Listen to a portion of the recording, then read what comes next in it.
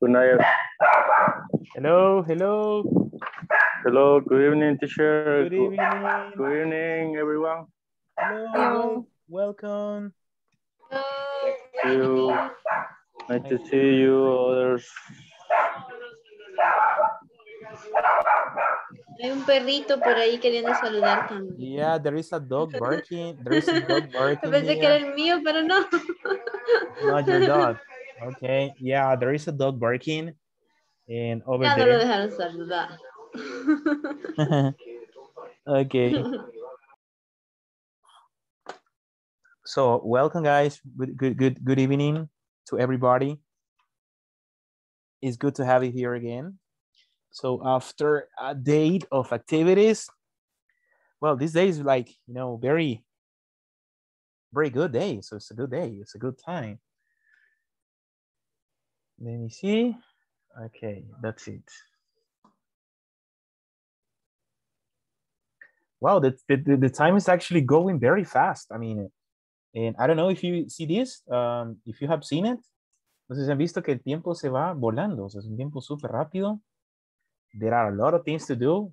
Muchas cosas por hacer. It's wow, that's incredible. Así que ahí vamos, con todos los poderes. Ya listos para iniciar. ¿Cómo han estado? How are you guys? Tell me, how are you? Very good. Very good. Okay, just give me 1 second because I need to add the charger to my laptop. Just give me one moment.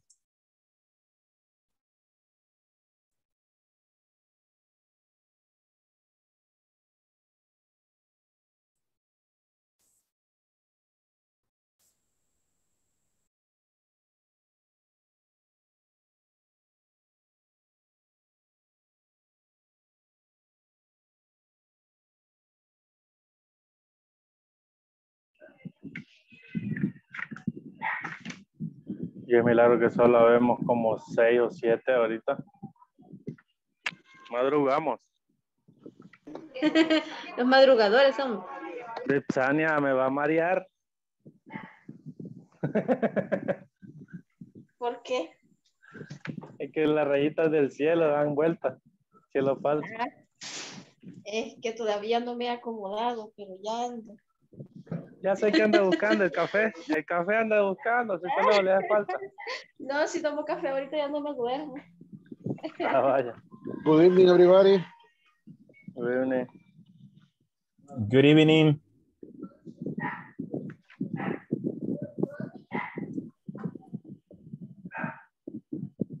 Hello, actually, we're gonna start today. Well, guys, it's actually an incredible pleasure to, you know, be here with you guys. So always like trying to study English, to work, you know, always on time with the same mission, with the same goal to improve English and to learn, because that's one of the things that we need to, every day we need to reinforce, we need to study, we need to practice. So don't stop the dream to, you know, study English. But it's something that we had to, you know, get positive and never give up, you know, all the time, try the best you can. And all the goals will be achievable.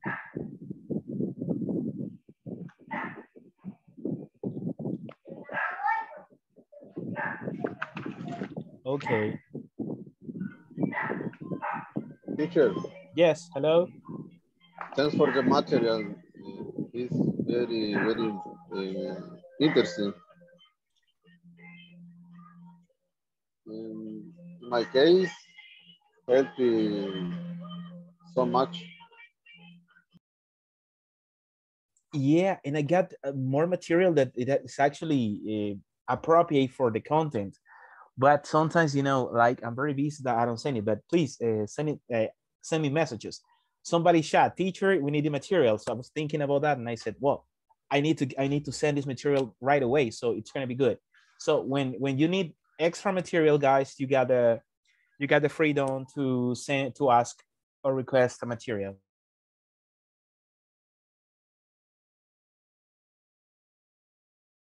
Yeah, so because it's very possible. And yeah, and what is the difference about studying, you know, all the time with English? One of the differences is that when you're exposed to the language, when you're exposed to English, like every day you have like a couple of minutes to listen and work in the listening part. And when you're exposed to the language very often, the level of improvement about a language is like a little bit more absorbable for our brains. So we got a capacity to learn different expressions and vocabulary. And this is actually something that we don't have to forget, and we just need to reinforce a little bit. Como les decía, cuando nosotros estamos expuestos al idioma, when we're exposed to the language, nuestro cerebro tiene esa capacidad de absorber un poquito más la información, y cuando la escuchamos es como que, hey, esto ya lo entendí, ya sé qué dice esto, porque estamos como contextualizando, you know. Entonces es algo que tenemos que tomar en cuenta. A medida que estamos como exponiéndonos al idioma, es mucho mejor el resultado sin duda.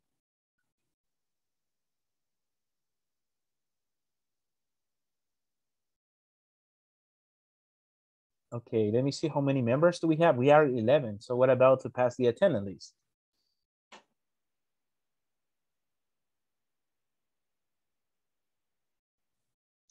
Okay, so we're going to start today, guys, talking a little bit about the different topic.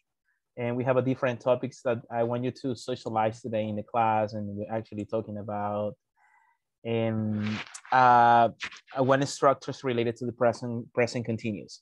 But before that we start the class, as usual, I always ask and about what they will study, but I need to pass the attendance list right now. So just I need to guarantee that all of you are here in the class on time and you have been very responsible to be here first.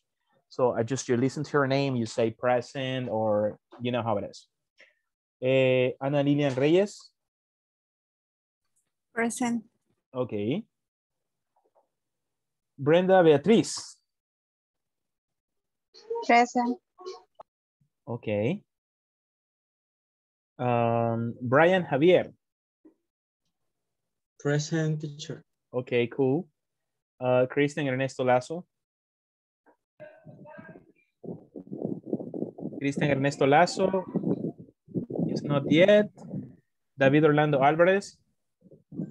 Present. Oh, David. Okay, David is right there.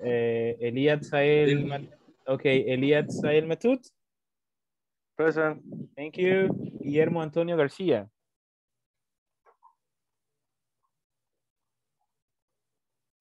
Okay, he's not. Jose Arnoldo Mazariego. I'm here. Okay. Jose Rodrigo Hernandez. Jose Rodrigo. Jose Rodrigo Hernandez. No? Oh, he's not. Okay, he's not there. Karen Vanessa. Karen Vanessa. Oh, she's not yet. Marisol Betania Pacheco. Present. Thank you. Mauricio Antonio Rivera. He's not yet. Mauricio Enrique Garcia. Present. Okay. Mauricio Ernesto Gutierrez. Present.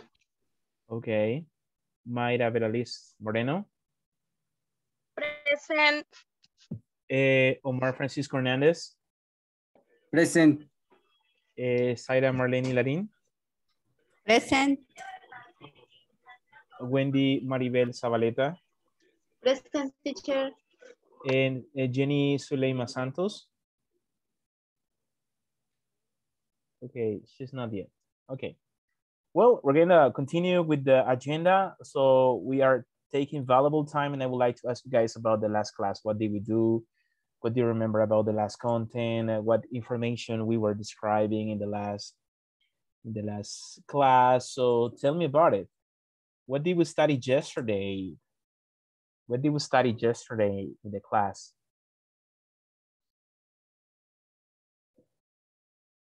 Yes. What do you remember, guys? We studied.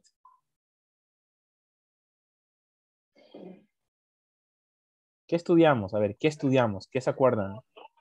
No sé cómo. Comparison o comparación. Comparison. Comparison. Comparison, simple present and present Continue. present ¿cómo es? Present continuous. Present continuous. Progressive, es decir. Yeah, people can use present progressive. This is for continuous actions, but so you can call them present continuous or present progressive. So it's a very common name. So that's okay. All right. What else do we do, guys? What else do you remember? And regular activities at the workplace. Yes.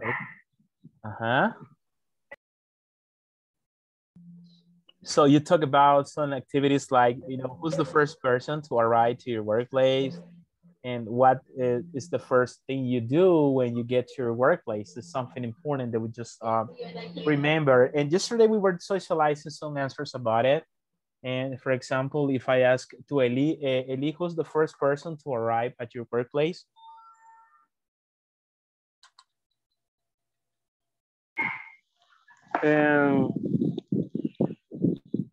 Yes. The first person in arrive at your workplace is the security. The security guard. The security guard. Okay, the security guard are the first people to be in the, well, in this case, in the office or in the company. Okay, that's okay. And what is the first thing you do when you get to your workplace, guys? Who wants to remember your answer? Because all of you socialize. And what is the first thing you do when you get to your workplace? ¿Quién me contesta esa? In my case, teacher, the first thing I do is clean my work area and prepare the deliveries for the salesman. Prepare the deliveries. Okay. For the employees. Okay. So that's okay. Well, somebody's chatting that is getting some troubles to getting into the class. I don't know why. Hay un compañero que dice que no puede entrar, no sé, posiblemente por el internet o por el aparato. So, well, we had a conversation. We practiced some statements and also some phrases, expressions in English in using the present continuous. Like the example we see here. So look at this. Let's see. Look at this. So this is actually an important part about it. All right, let's go with this. We saw the comparison between the simple present and the present continuous. Can you tell me some rules about the present simple? When do we use this present simple? Who wants to help me? When do we use the present simple? ¿Cuándo usamos el presente simple? ¿Cuándo es que lo usamos? Ayúdenme. Yes. The daily routines. Okay. Okay, what else? What else do you remember? When to use frequently other, what, always, often, regularly. Never. Okay, when we're talking about routines, we're talking about daily routines using the adverbs of frequency. I always go to the gym. I sometimes clean the house. I almost always cook my food. So are activities that most of the time you do. I always take a shower. So you are talking about different activities. ¿Y cuáles eran unas reglas del presente continuo? ¿Cuándo usábamos el presente continuo? ¿Para qué reglas? For what rules do you remember? Yes. For what rules? When describe actions that happen in this moment, right now,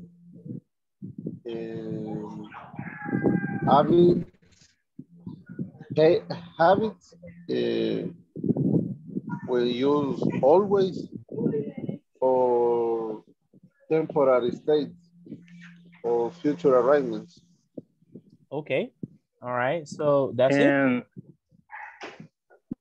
And will class and now, right now, at the moment, listen and look. Okay, that's right. So we're talking about these kind of situations, like talking about spontaneous situations that are currently happening.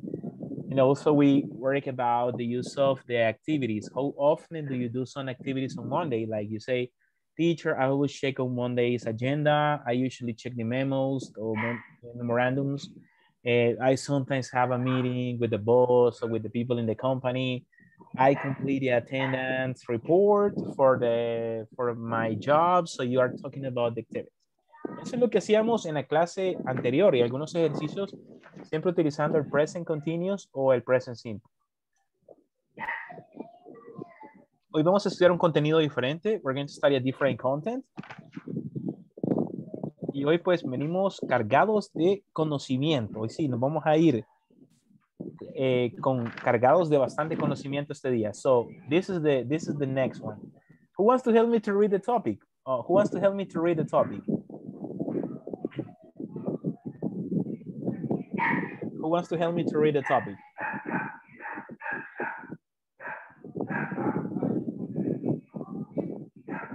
Me. Yes. Module 2, Unit 3, schedule events at the workplace. Video conference, third, simple present progressive for the temporary situation. For temporary, yes, thank you so much. I really appreciate it. So we're talking about this, the number 13. So we're in the 13th class of the model number 2. So 13 classes, so that's impressive. So every day we will study different things. So we go with this. And we're talking about the simple present progressive. That is the topic. Simple present, the simple present progressive for temporary situations. So we're going to study a little bit about this topic. And also, we're going to describe scheduled events at the workplace. Scheduled events at the workplace. It is going to be the topic. So there are some activities or some stuff, some things or events that we need to do because they are scheduled. And when they are scheduled, we know what to do with this about the workplace. Vamos a ver, entonces ese es el objetivo. Vamos a describir aquellos eventos que ya están agendados en el lugar de trabajo. Es como, por ejemplo, a alguien le dicen, mire, tenemos una reunión a tal hora, pero es que yo no puedo porque tengo que ir a hacer algo así. Pero es que, you know what? This meeting is scheduled. You should be there. I'm sorry, but you should be there because it's scheduled. Entonces, y de repente en el trabajo pasa, ¿verdad? Que alguien dice, mira, que tenemos una reunión, pero es que yo no puedo, tengo que salir, tengo que ir a hacer un compromiso. Pero es que ya está la agenda, ya está agendado. Es algo que está desde hace tiempo. Entonces uno dice, hey, tiene razón, ¿verdad? Ni modo, ya iba para la playa. Entonces, something like that, right? There are some stuff that, you know, most of the time happens. So we have to respect part of the agenda. Ya me ha pasado de repente que estoy en alguna clase, bueno, para vacaciones me pasaba, de repente decía, hey, no, es que todo el fin de semana y la semana me voy de vacaciones. ¿Y qué? En el trabajo, mire, vamos a trabajar lunes. Oh my God. O martes también. So yeah, you know, sorry for this. Because, you know, there is something that it's scheduled, right? Ya está agendado, es decir, no se lo inventan, sino que ya está agendado. That's the time, so that's one of the points. And we have the first activity that we're going to do today. Esta es la primera actividad que vamos a hacer. Le vamos a pedir a Zaira que nos lea la oración. Read the sentence, please, Zaira. I need your help. Yes. Let's start. What events are taking place at your workplace these days? These days. Okay, these days. Thank you so much. Thank you so much. Okay. So this is the question that we're going to socialize today in the class.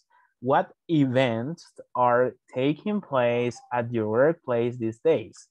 Think about the activities that you have in mind. Esto es como algo que hicimos en los módulos anteriores, pero como cada semana hay algo nuevo. There is something different. For example, if I ask to some of you, and maybe you will say something different. Yeah, esta semana hay cosas diferentes, hay actividades diferentes.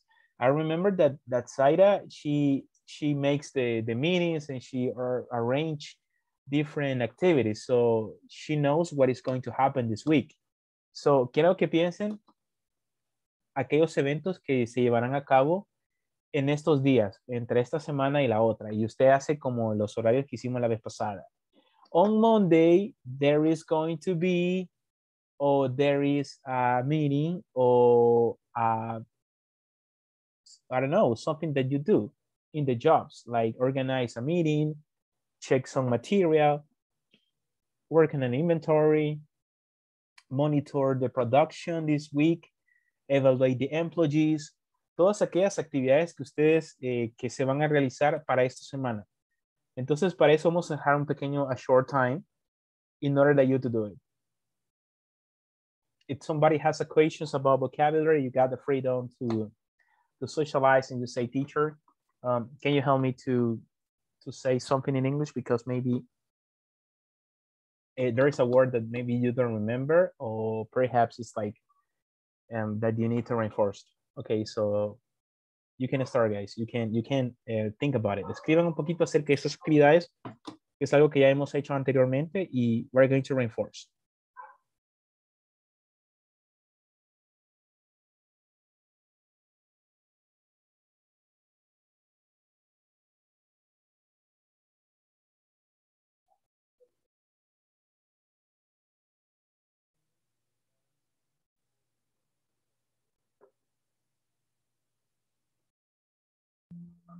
Teacher, Yes, how can I help you? where is taking place? Taking place is where is going to be, the locations where the situations will be. Like we say in Spanish, toman lugar. ¿Qué eventos se están llevando a cabo? Are taking place, están llevando a cabo. O están tomando lugar en tu lugar de trabajo. That's the meaning about taking place.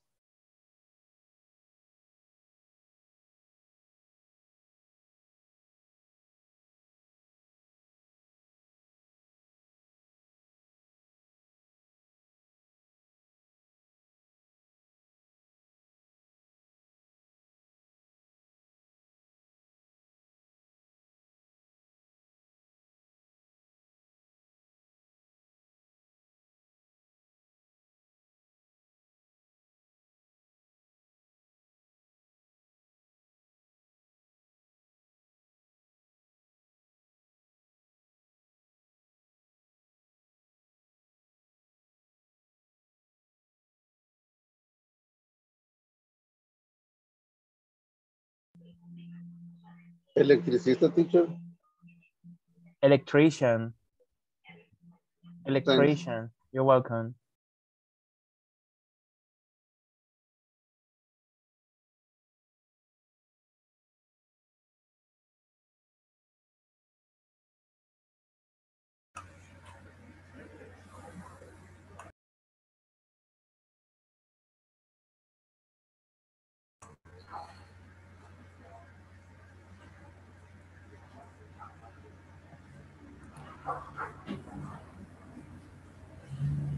Good evening, teacher. Hi, Rodrigo Hernandez. Oh, Rodrigo, okay. Thanks for letting me know because I passed the attendance list before. So I just need to, confirm that you're here in the class. Okay, thanks for letting me know about it. Okay. Okay, welcome. Thank you. Yeah, I got it here now. Okay. Okay, are we okay now? Yes?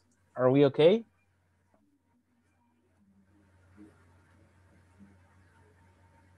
Yeah, Ready. one of our partners is getting some troubles.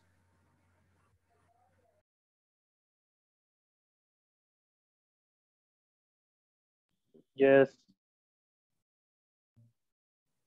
Well, two students chat saying that they got some problems with the internet connection here. And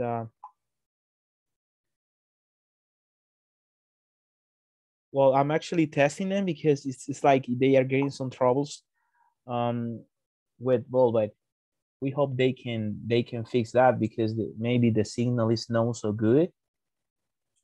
So, well, let's see what happened. Okay, let me see. ¿Alguien que se haya unido y ya habiendo pasada la asistencia? Me, teacher. I'm Jenny. Jenny, well, so I got it. I got it here. So, yeah. Okay. Teacher Rodrigo Hernandez. Yeah, Rodrigo Hernandez too. Who? Okay. Mauricio Rivera. Mauricio Rivera. Guys, you had to say since the very beginning, because if not, I will pass the attendance list until 9, so the minutes are taking. Okay, so Mauricio. I'm sorry, your name? Mauricio Antonio Rivera. Okay. Okay, Roberta. Okay. Teacher, Alright. como digo, casa tour. Casa tour.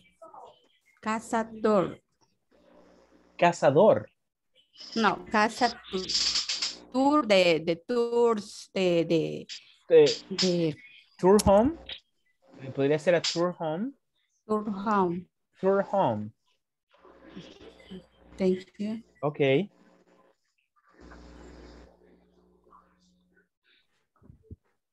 Okay, so we're going to socialize the information we have, and also we're going to talk about the answers. So I will choose somebody here.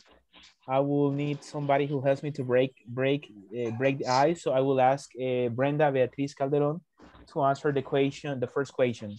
Okay, Brenda, help us to read what information you have for the first question. Okay, I made inventory in June and December. Presentation different formalities of law. Closing the accounting in March. Review the different account of provider. Okay. Okay, select somebody else, please. Select someone else. And ask the question. Va a elegir a alguien más y le va a hacer la pregunta. Ellie, what events are taking place at your workplace these days? Okay. This week's event is the Mother's Day, this May 10.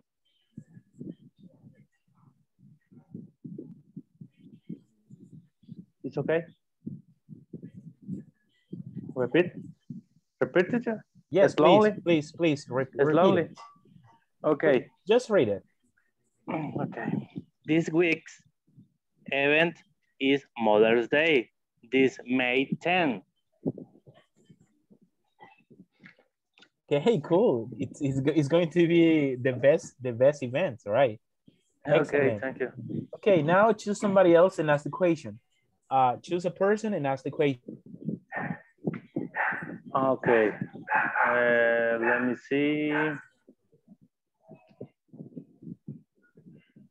Jenny Lema Santos Sanchez. What events are taking place at your workplace this day? This week is month and closing. That means because that I present the sales closet and sales compliance. Present to human resource file with commission payments and develop sellers goals. It's very complete. Perfect. Only that. Now it's your turn to choose somebody and ask the same question, please.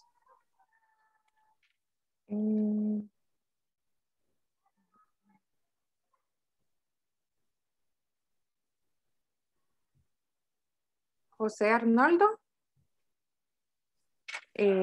What events are taking place at your workplace this day? Okay, every Wednesday we are having an electrician man day sale with a special offer for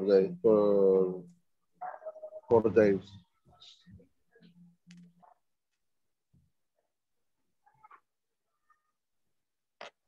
No more. Okay, you continue with the activity. Continue, please. Betania Marisol. Okay, great. Now it's your turn. Betania, what events are taking place at your workplace this day? On April 30, I have to pay payroll. On April 30, I need to present taxes declaration. On May 7, I have to make payroll is an AFP. And on May 24 is the birthday number 18, the manager. Thanks.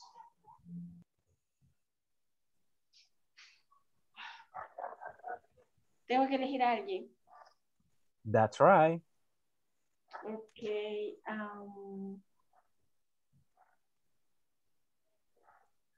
Ana Lilia.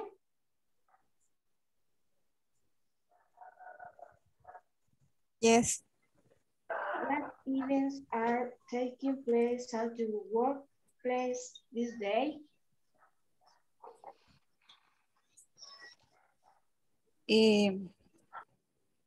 My upcoming events Friday are the reports, Saturday, check the inventory, and Monday, general meeting. Excellent. That was good. That was good. That was good. All right. So don't forget, guys, don't forget to turn on the camera. You know, it's a requirement. You know, so don't forget to turn on the camera. Okay, continue with the somebody else. Somebody else, guys, please do me the favor to select the next person. Please do me the favor.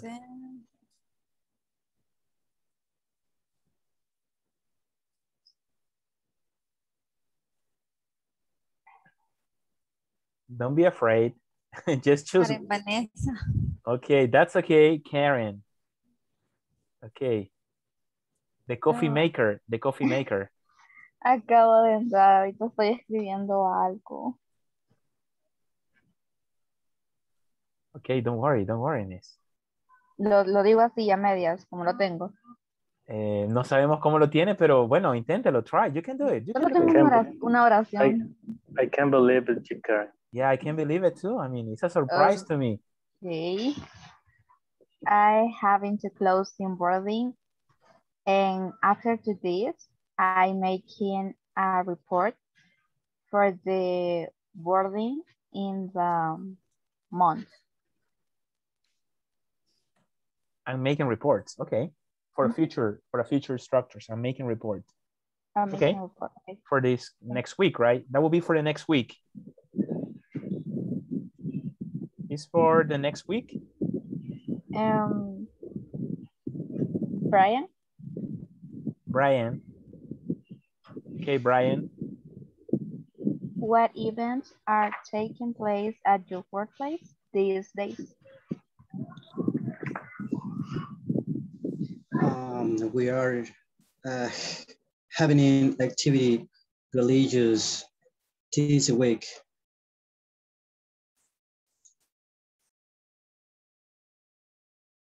Okay, sure. Are you a teacher? No. Oh, because you said that you work in a school. I'm not grown. Yes. Yes. Okay, you work in a school. Okay, that's okay. All right, but not a teacher. I thought you were a teacher. No. Okay, that's okay. Well, guys, actually it was good, right? Because we can socialize about, you know, talking about taking places, and it's very important.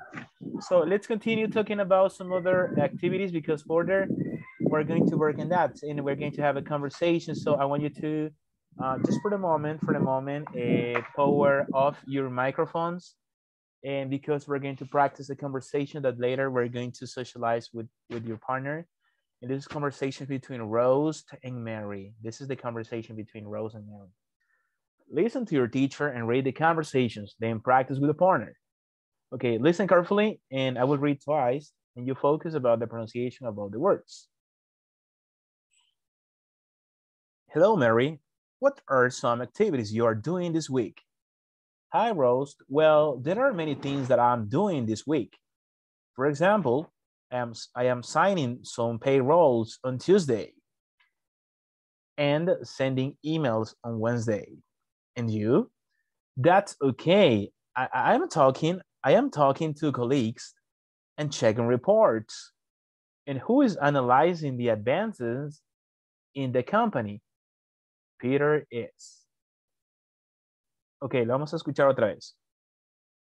Y van subrayando aquellas palabras que ustedes consideren que tienen dificultades para pronunciarlas. Por ejemplo, decimos, hello, Mary. What are some activities you are doing this week? Hi, Rose. Well, there are many things I am doing this week. For example, I am signing some payrolls on Tuesday and sending emails on Wednesday. And you? That's okay. I am talking to colleagues and checking reports. And who is analyzing the advances in the company? Peter is. Ok. Vamos a hacer una práctica. Está súper sencillo. Esta conversión está más sencilla que la anterior. Vamos con la primera parte. Usted ahí con el micrófono apagado, with the microphone off. We're going to practice this conversation. I want you to read twice. The first one is, hello, Mary. What are some activities you are doing this week? Okay, practice.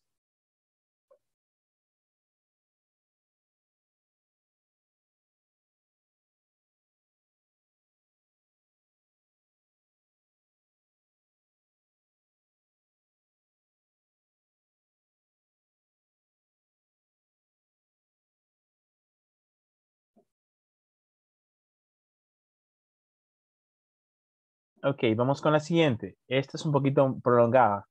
Hi, Rose. Lo vamos a leer 2 veces. Hi, Rose. Well, there are many things I am doing this week.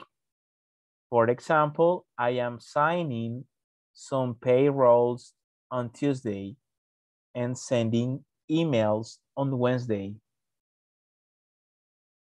And you? Okay, practice.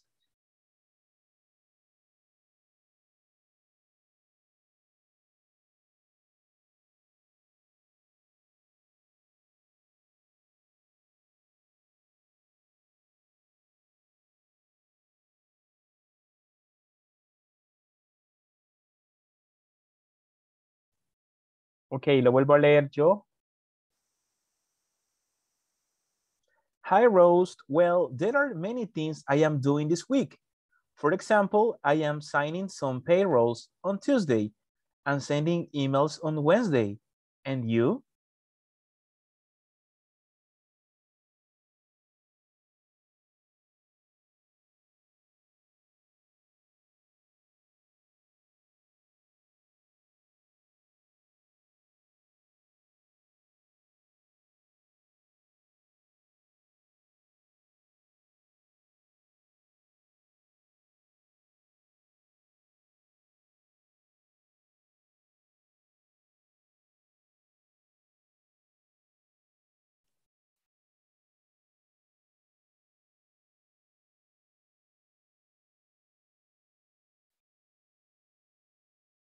Ok, vamos con la siguiente parte.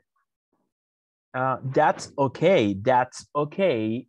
I am talking to colleagues. Colleagues. I am talking to colleagues and checking reports. Practice.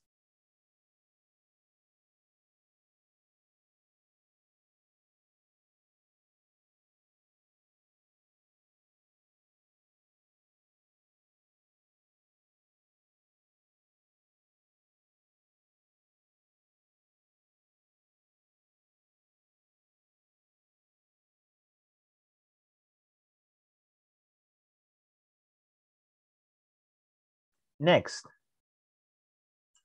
And who, este se pronuncia who. And who is analyzing the advances in the company, and who is analyzing the advances in the company.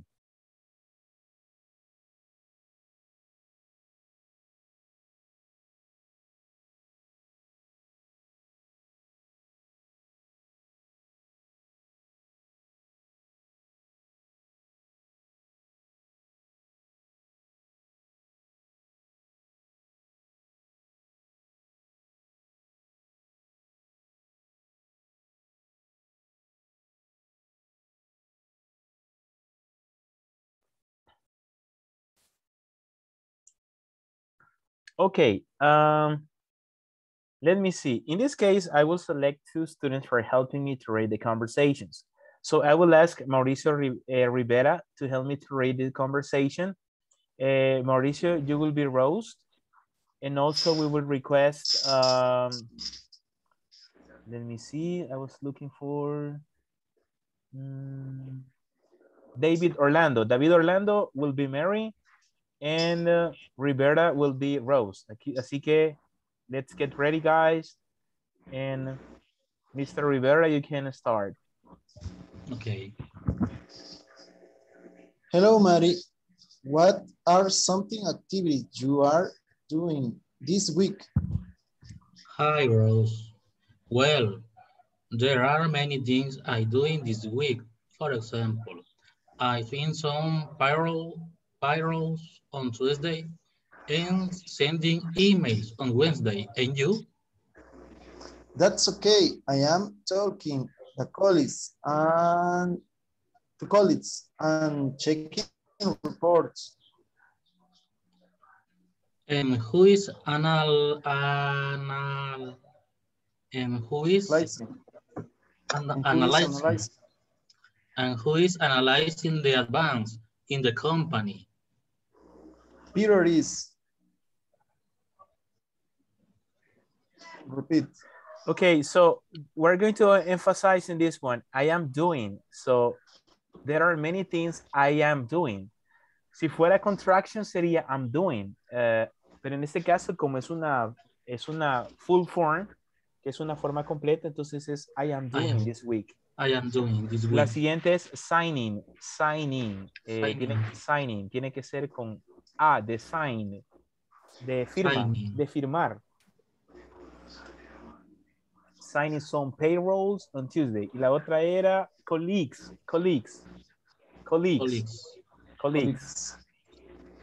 Y la otra es analyzing.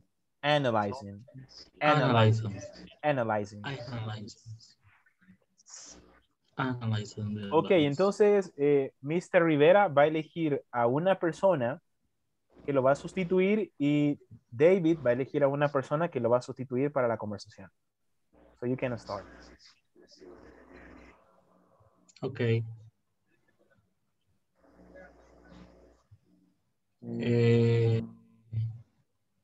Zaira? Okay. Brenda Beatriz. Okay, Brenda, you start. Yes. Okay. Hello, Mary. What are some activities you are doing this week? Hi, Rose. Well, there are many things I am doing this week. For example, I am signing some payroll on Tuesday and sending emails on Wednesday. And you? That's okay. I am talking to colleagues and checking reports. And who is analyzing the advance in the company? Peter is.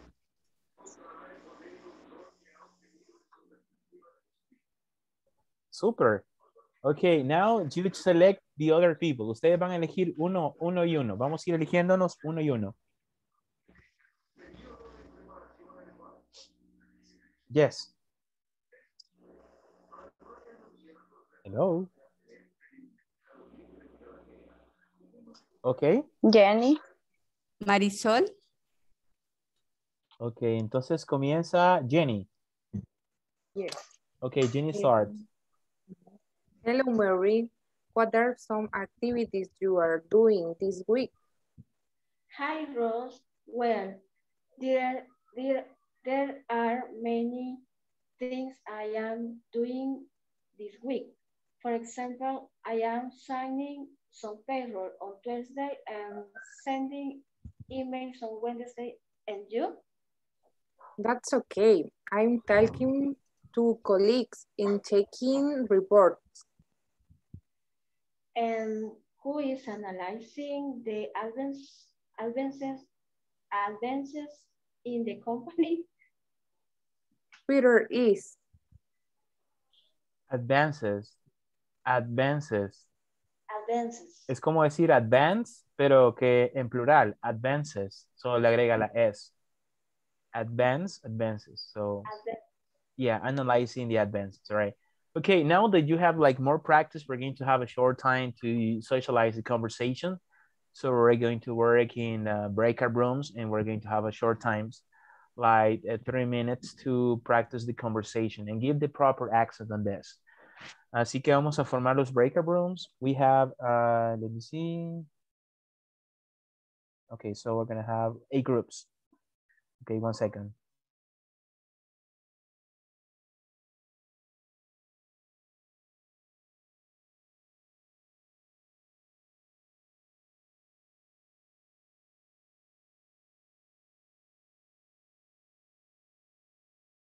Ok, vamos a trabajar con los breakout rooms y necesito que cuando lleguen pues a la práctica, practice also the conversation. Okay. You can do it.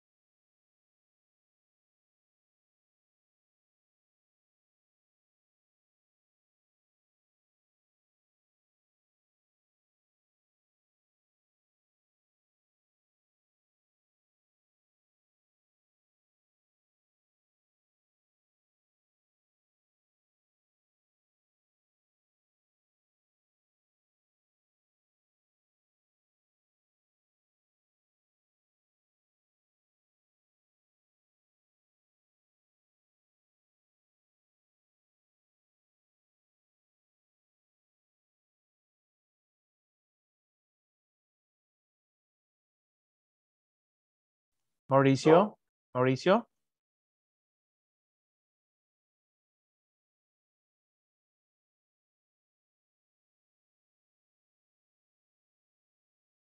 Mauricio Enrique. Mauricio Enrique.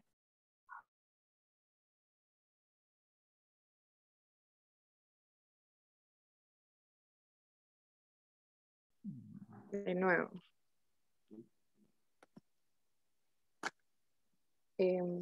Hello, Mary. What are some activities you are doing this week? Hi, Rose. Well, there are many things I am doing this week. For example, I am signing some payrolls on Tuesday and sending emails on Wednesday. And you? That's okay. I'm talking to colleagues in checking reports. And who is analyzing the advance in the company? Peter is. Vaya, Hello, comienza. sir. Hello, Mari. What are some activities you are doing this week? Hi, Rose. Well, there are many things I am doing this week. For example, I am signing some payrolls on Tuesday and sending emails on Wednesday. And you?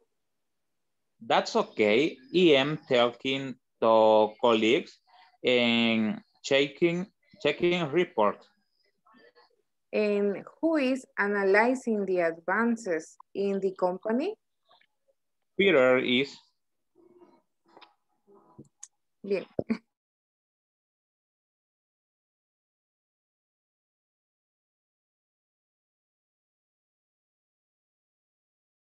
There are many things I am doing this week. For example, I am signing some payroll on Tuesday and sending emails on Wednesday. And you? That's okay. I am talking to colleagues and checking reports. And who is analyzing the advances in the company? Peter is. Peter is. Ajá. ¿Y hoy? Otra vez. Otra vez, hasta que nos aburramos.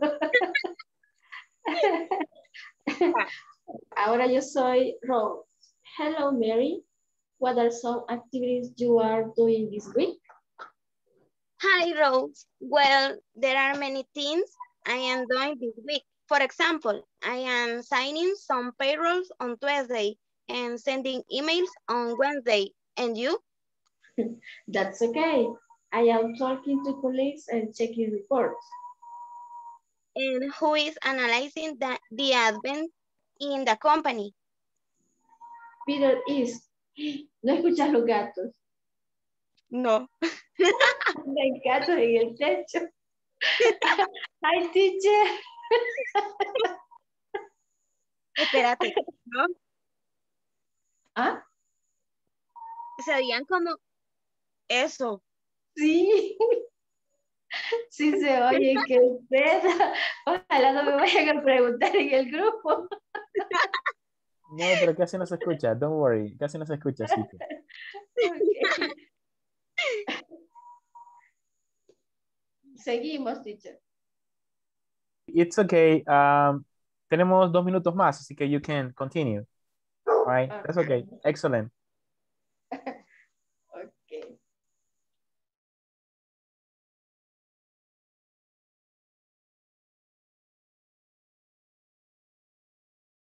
And you? That's okay. I am talking to colleagues and checking reports. Oh, what is Analyzing the advances in the company? Peter is. Okay. Teacher. Omar, la pronunciación es who is analyzing, con J. Who. Who is analyzing? Who? Yes, con J. Así es. Is analyzing the advance. Advance is correct, teacher. Advances. Advances.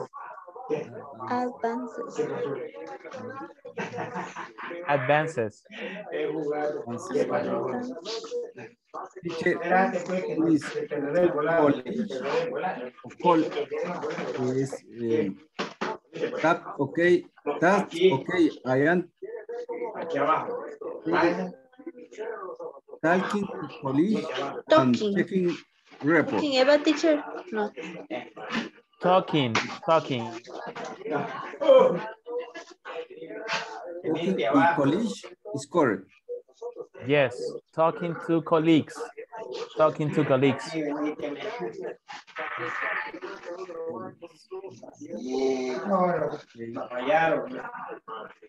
Okay, digamos. Vamos en Rose, ¿verdad? Yes. Yo soy Rose. Okay. Hello, Mary. What are some activities you are doing this week? Hi, Rose. Well, there are many things I do this week. For example, I am tiny some pyro on Tuesday, sending email on Wednesday, and you? That's okay. I am talking to colleagues and checking reports. Who is And who? analyzing the advance in the company? Advances in the company. Is correct. Who is analyzing? Analyzing. That's analyzing. Yes. Advances in the company. Peter is. Okay. Hello, Mary. What are some activities you are doing this week? Hi, Rose. Well, there are many things I'm doing this week. For example, I am signing some payrolls on Tuesday and sending emails on Wednesday. And you? That's okay. I am talking to colleagues. Talking to colleagues. Talking to colleagues and checking report. And who is analyzing the advances in the company? Peter is. Okay. Hay tiempo para uno mapa. Ay, ya casi nos vamos. Okay.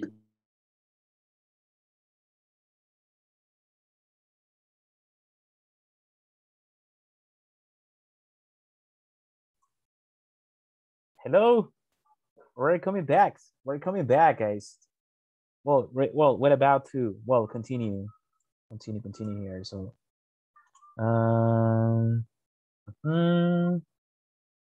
yeah, like this, just like this. All right. Okay, let's see here.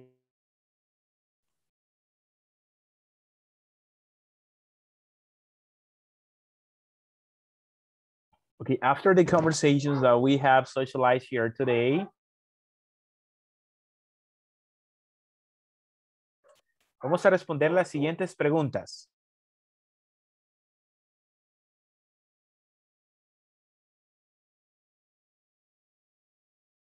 Vamos a socializar estas preguntas relacionadas a la conversation, so I want you to take a time to read them. Read the questions and later socialize the possible answers. For example, what are some activities Mary is doing this week? And are you doing some of the activities? Describe about which ones. Entonces van a leer nuevamente the conversation y vamos a responder las preguntas. La primera persona que la tenga me dice.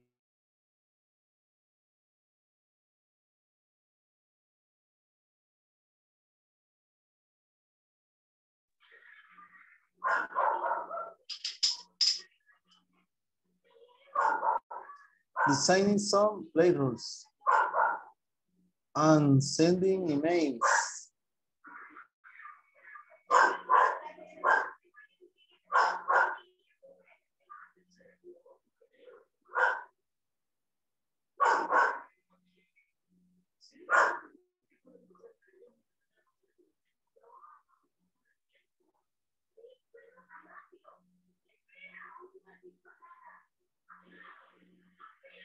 ¿Cómo sería la respuesta?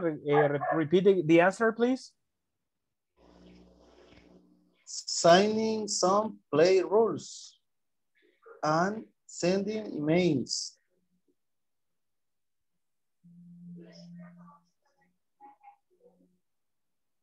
Signing some payrolls and also emails, right? Okay, excellent. And what about the number two? What do you have for the number two?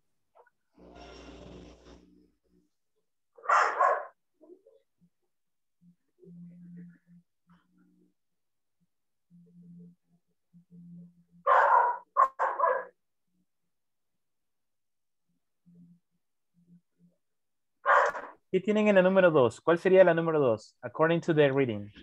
In my case, teacher, I send emails and check reports.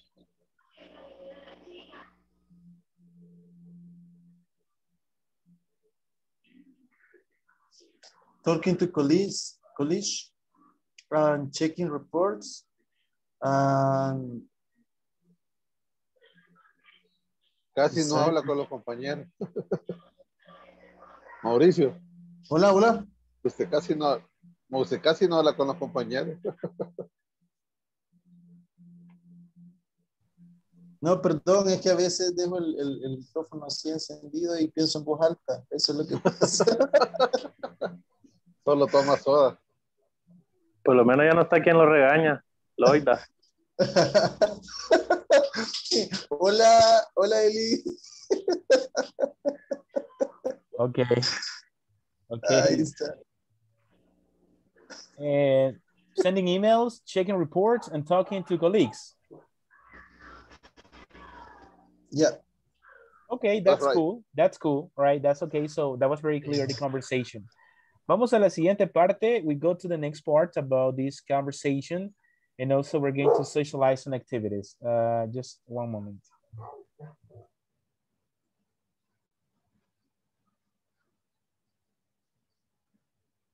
Okay, let's see here.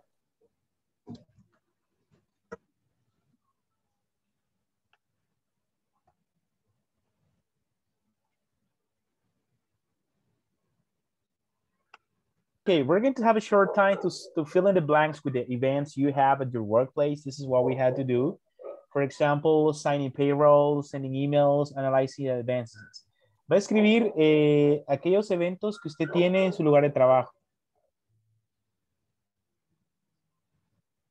Aquí le han puesto events, events, pero podrían ser activities. Por ejemplo, sending emails no es un evento específicamente, es an activity.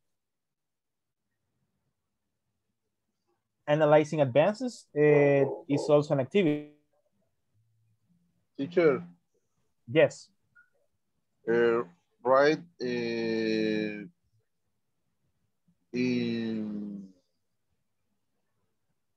present continuous or in simple present? If you remember, those activities are the common activities, are events. So in this case, you can use in simple present. Por ejemplo, signing payrolls es lo que ustedes hacen. Bueno, no sé si alguien por acá creo que hace eso. Sending emails, most of you do it. Entonces, no es qué es lo que están haciendo en este momento, sino que son actividades que ustedes hacen por lo general. That's why you can use in present. Como el ejemplo, signing payrolls, sending emails. Pueden poner ustedes verifying. Aquí ustedes se fijan, el verbo está en ing. Pero no necesariamente está en presente continuo, porque ahí le hace falta el verbo to be más el sujeto. Aquí solo están ejemplificadas a través del verbo con ing. Analyzing it, having a meeting with people, organizing the events, completing some charts, cleaning the desk, etc. Entonces, usted va a escribir en este caso 6 activities, va a escribir 6 actividades que usted pues tiene, que usted realiza, that you do in your job, in your workplace. Playing Free Fire. And I don't think so. It's not related to the job. Pero si lo hace en el trabajo, póngalo, porque ahí sí es un crack. No, en la hora de in my lunchtime. Yeah. In my lunchtime, I play Free Fire. What is the problem? Yeah, but it's not related to jobs. It's not related to your job. Suena interesante, la verdad.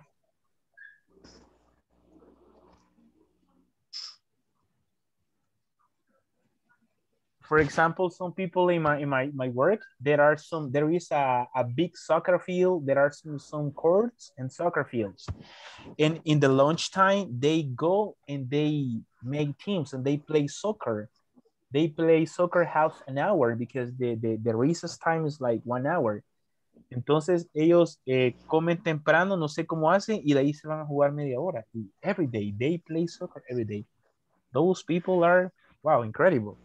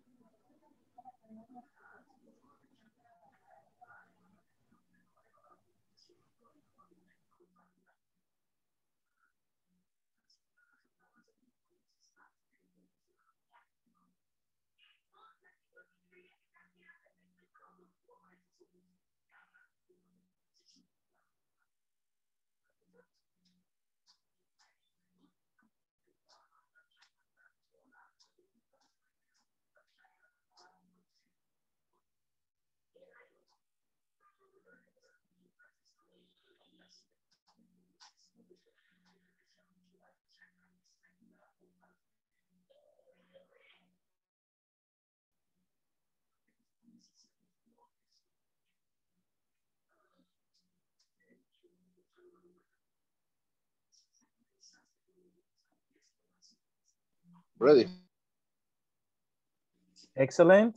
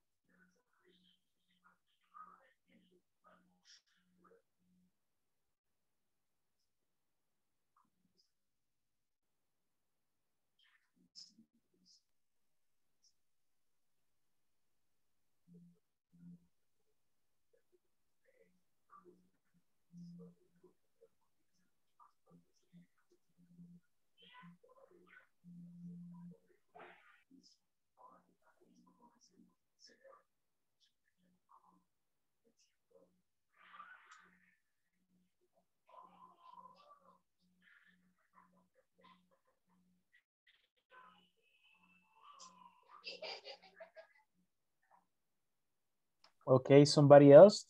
Somebody else, well, has finished. Además de... Hello? Hello, hello. ¿Cómo van? ¿Vamos bien? Are we okay? Do you need help? Not yet.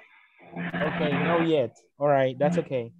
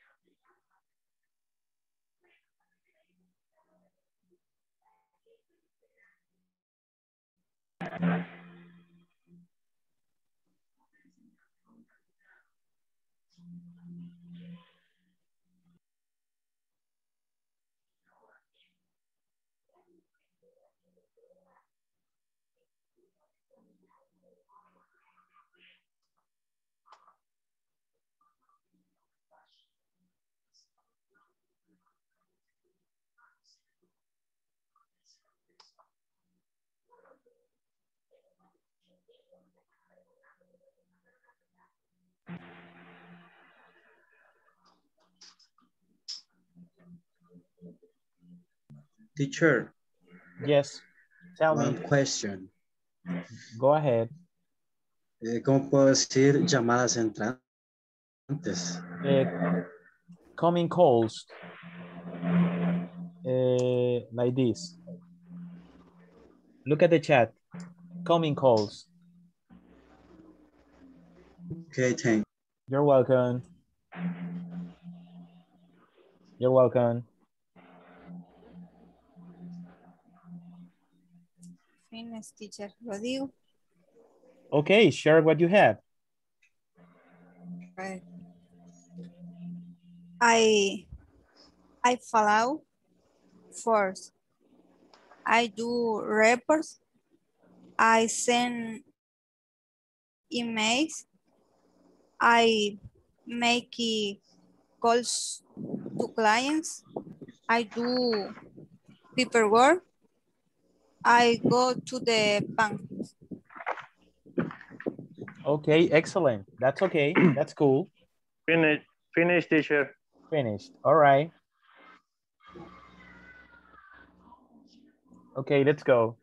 Well, somebody else that would like to share, because we're going to work in the breakout rooms and we're going to socialize this information, but please make a post. Let's make a post. Vamos a pasar la asistencia. One second, one moment.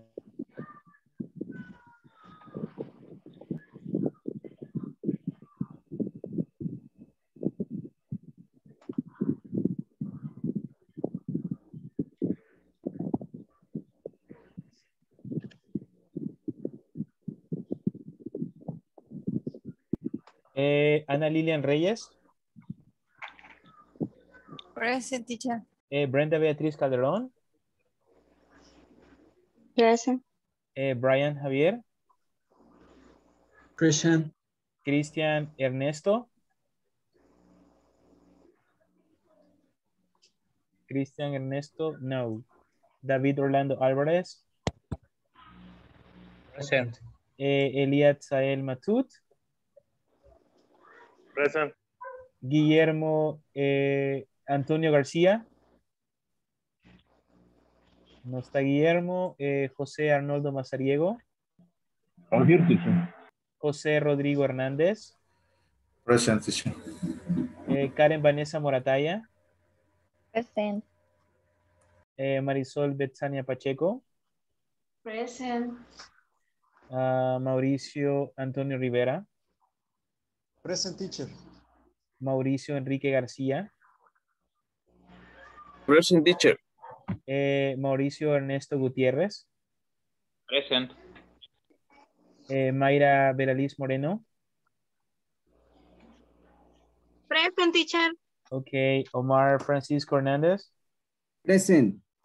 Zaira Marleni. Present. Wendy Maribel Zabaleta. Present, teacher. Ok. And Jenny Suleima. Present. Thank you. That's cool. That's cool. Okay, guys. Now we're going to work in the workplace, in the breakout rooms, and we're going to socialize the information that we have together. You're going to talk about the activities, and also you can give some explanation to your partners. Finish. Okay, so we're gonna work in trios.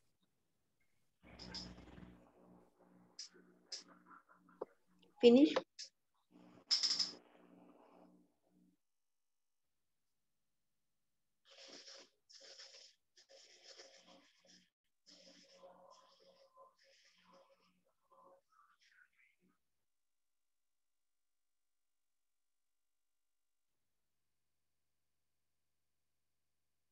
Microphone, teacher. Oh, I'm sorry. Yes, you're going to socialize this information with your partners because we're gonna work in trios. And you will explain, for example, what activities. I have a meeting this, I'm going to work in this, I have to check some payrolls, I have to sign some documents, like you give a description about that. So let's go. You're going to have 7 minutes to share this information. I'm going to be moving around the groups. By any chance you have any question, you can chat, puede escribir en el chat y I will be more than glad to help you. Vamos a ver en qué les ayudamos, así que vamos a formar los grupos en este momento. Así que todos atentos a la invitación.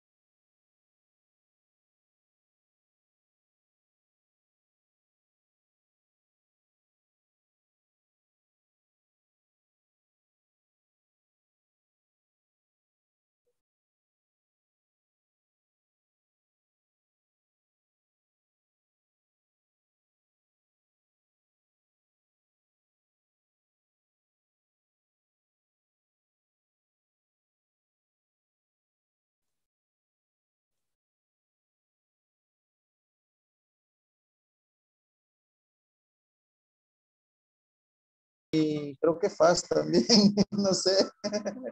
Voy con Pero ahí el estamos. Barça. Una Juega el sola Barça, mezcla. Ahí está. Una sola Ok. mezcla. Ok, mister. Acá está Ana Lilian también. Ella es migueleña, ella es aguilucha. Así que. Aguilucha. Para nada. Nada que ver. No le gusta el fútbol. Ni que me lo mencionen. A lo que venimos. Ok. Me gusta. Ok, a lo que venimos entonces. Bye. My first, I do the weekly inventory. O sea, hago el inventario de la semana. ¿Va? Ok. I revise the merchandise, como que recibo mercadería, ¿verdad? I deliver electrical merchandise, o sea, entrego mercadería eléctrica. Answer calls. Is merchandise, merchandise? Merchandise. Merchandise, yeah. Merchandise. Yeah, that would be great. That would be great. Electrical merchandise.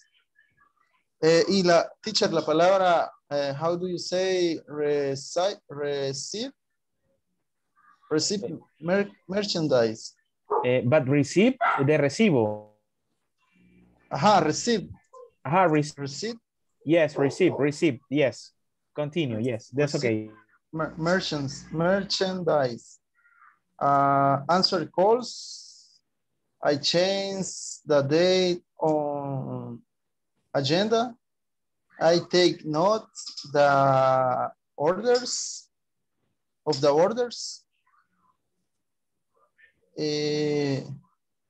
Only. No sé si pronuncié bien, es I take note of the orders. Yes. Teacher, órdenes de compra es purchase order. Exactly, purchase order. Okay. The orders.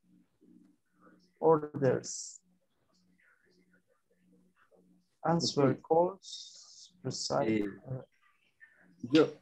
Okay, me. Yeah, I listen. General reports, I comment calls, I presentation the information, I have process debt to pay, I have elaborate styling, I usually check the email. Teacher, is correct? Yes. Okay, thank you. Teacher, perdón, excuse me. Yes. Receive es recibo, ¿verdad? Ajá, exactly. The library sería, how do you say the library? Electrical merchandise. The library, ¿qué? Merchandise. Yeah, I pero... deliver. Deliver. I deliver. Deliver. Deliver. I deliver entrega? electrical. Merchandise. Yeah, merchandise. Yeah, that's good. That's good. That's what you do. Okay. Okay, great. Okay. I fill out forms. I do report. I send email. I making calls to clients. I do paperwork. I go to the banks. Thanks. It's good. Go to the bank. ¿Es cansado su tramo, Ana Lilia? ¿Es cansado su día a día?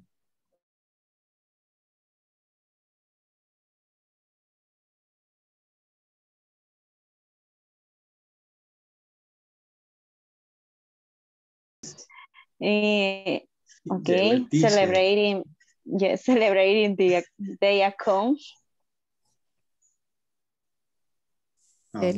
Celebrate. That's right. Celebrating the account, yes, in May 15. 17. May this.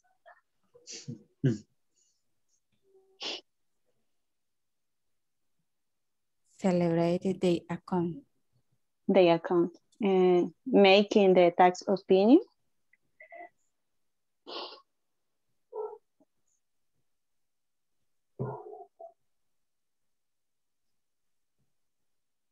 Making the tax. The tax opinion. Opinion. Okay, the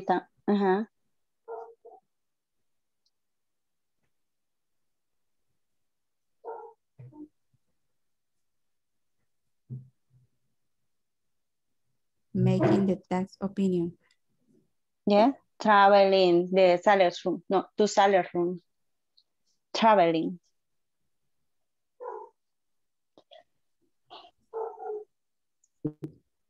Repeat. Traveling to salary room. A la sala de ventas. Traveling. Good luck.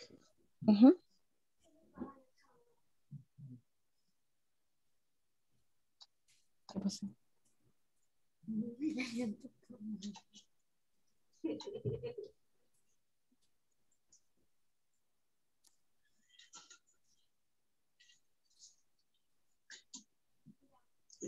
Y este último, ¿qué dijo que era? Traveling to sales room.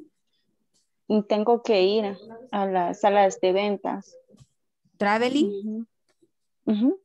Es como viajar, creo yo. Traveling. The travel. I travel San Salvador, Sonsonate. Así es, ¿verdad? Or the other departments. And analyzing the account of providers. Analizar las cuentas de los proveedores. Analyzing the account of providers. Esos términos así contables como contables me cuestan entender. Yes, very difficult. En inglés contable es bien diferente.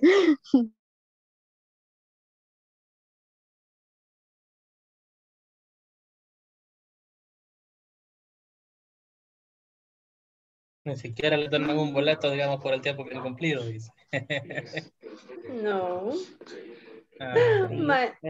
My job is sad and counting. No dejan comprar nada. No. Teacher, ¿cómo puedo decir que no me dejan comprar nada? Ajá, ni a mí tampoco. No, a Karen sí, pero a mí porque no me alcanza el dinero. They don't allow me to buy. They don't allow me to buy. They don't allow me. ¿Qué? Allow me. Loading.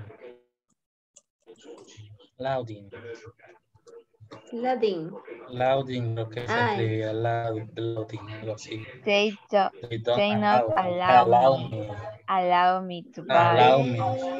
They don't allow me. ¿Qué significa allow me? Permitir. Permitir. Don't allow. Allow Así me. se escribe. Allow me to Yes. buy. It's in the chat. Look at the chat. Okay. They do not allow me to buy. Teacher. Yes. The advance is the same progress. Advance. I mean, advance is like avances. Es que yo puse una oración, por ejemplo, I analyzing the progress of the new operational project. O tendría que ser analyze the advance.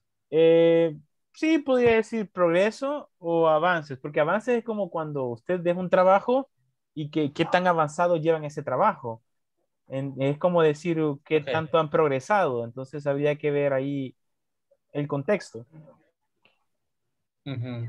Si han progresado en la información o han avanzado. Bueno, casi podría ser como similar, creo. Okay, great. Okay. Well, we will go back to the groups.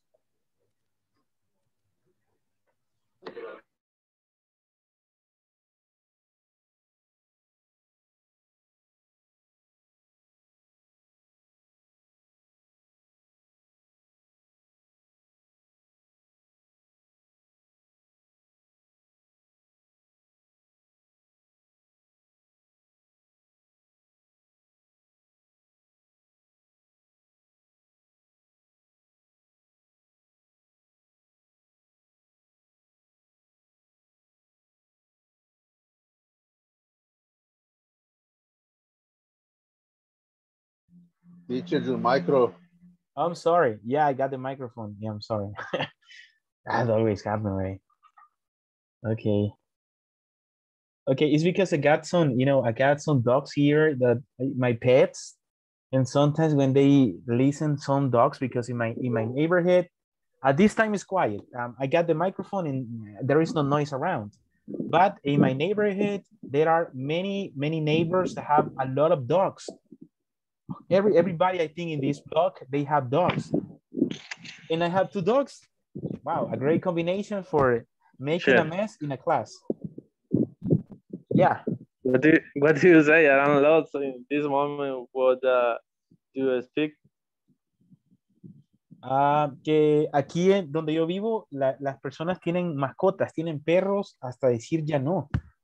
Creo que cada vecino tiene un perro, tiene perritos. Entonces,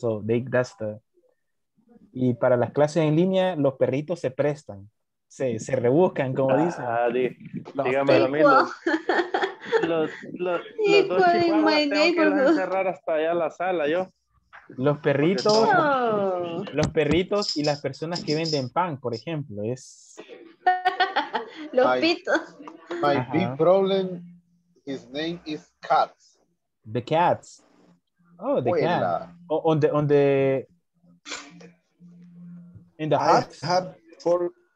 I have 4 cats. Wow. Yeah, pero son suyos, o sea, usted los puede controlar, pero cuando usted no tiene gato y pasan 20 gatos corriendo sobre su techo. Parece como que gente va trotando, ¿eh? Mauricio tiene 4 gatos porque hay gato. And 2 dogs. Yeah, it's like a zoo. It's like a zoo, yeah. Ya casi como un zoológico. Así estamos. Tengo una vecina que tiene como un zoológico prácticamente. She has a lot of animals. And also the maintenance about those animals is very expensive. Okay. Teacher. Yep. Y small house. The small house. ¿Cómo se dice gecko en inglés? It's the same. That's the same name. Gecko. It's like a lizard. Gecko is gecko. Yeah, pero viene de la familia de los lizards. My gecko. Lizards. The lizards. Que son como de las lagartijas. Entonces, ese es como el tipo de... El nombre que se le da a la especie, pero no, bueno, no sé cuál es la científica. Aquí la gente le dice gecko o gecko, no sé. But this is a lizard. Look at the chat. Look at the chat. Teacher, pero gecko es en inglés. I mean, in English, I don't know. Creo que sí le llaman, no sé cómo le llaman.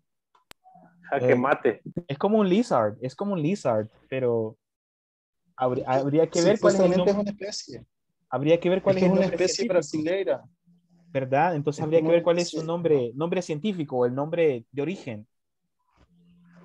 Es que hay varios tipos de lagartijas, o sea, que se parecen a los geckos, pero yo entiendo que el gecko es el transparente, el color piel. Yeah, hay geckos de diferentes colores. De hecho, hay geckos como estilo pardos. He visto algunos geckos. Yes. Ellos son candiles, pero ¿sabe cómo vinieron los geckos a El Salvador? Candiles. Son candiles, no candiles, viejo. De luz. Candiles. ¿Usted sabe cómo vinieron los geckos a El Salvador? No idea. Nadando. Okay. En los camiones de plátano y guineo, ahí los metían para que se comieran las moscas, todo insecto, y así se fueron quedando. Wow, interesting. Ok, bien, vamos ya a la siguiente parte. Ya vamos a 30 minutes. It's about reading. Read this article about activities to keep employees happy. Discuss if the sentences below are true or false and the correct false one. So what we had to do es que vamos a leer la actividad a profundidad. Vamos a activities to keep employees happy. O sea, tenemos que ver en esta lectura, en este artículo, acerca de actividades para mantener a los empleados felices, satisfechos, alegres. Discuss if the sentences below are true. Hay que discutir si las oraciones abajo son verdad o falso. And correct the false ones. Vamos a corregir las correctas. Vamos con la primera. Organize your yoga class. If you work in an office and your employees are sitting at computer every day, don't underestimate the impact yoga could have on their attitude and outlook. Yoga can help alleviate stress, calm the mind, release tension, improve brain function, and lift mood.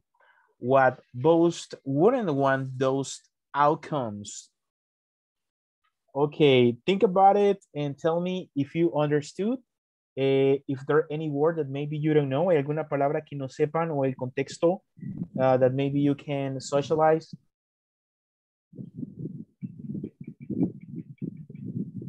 Lift mood.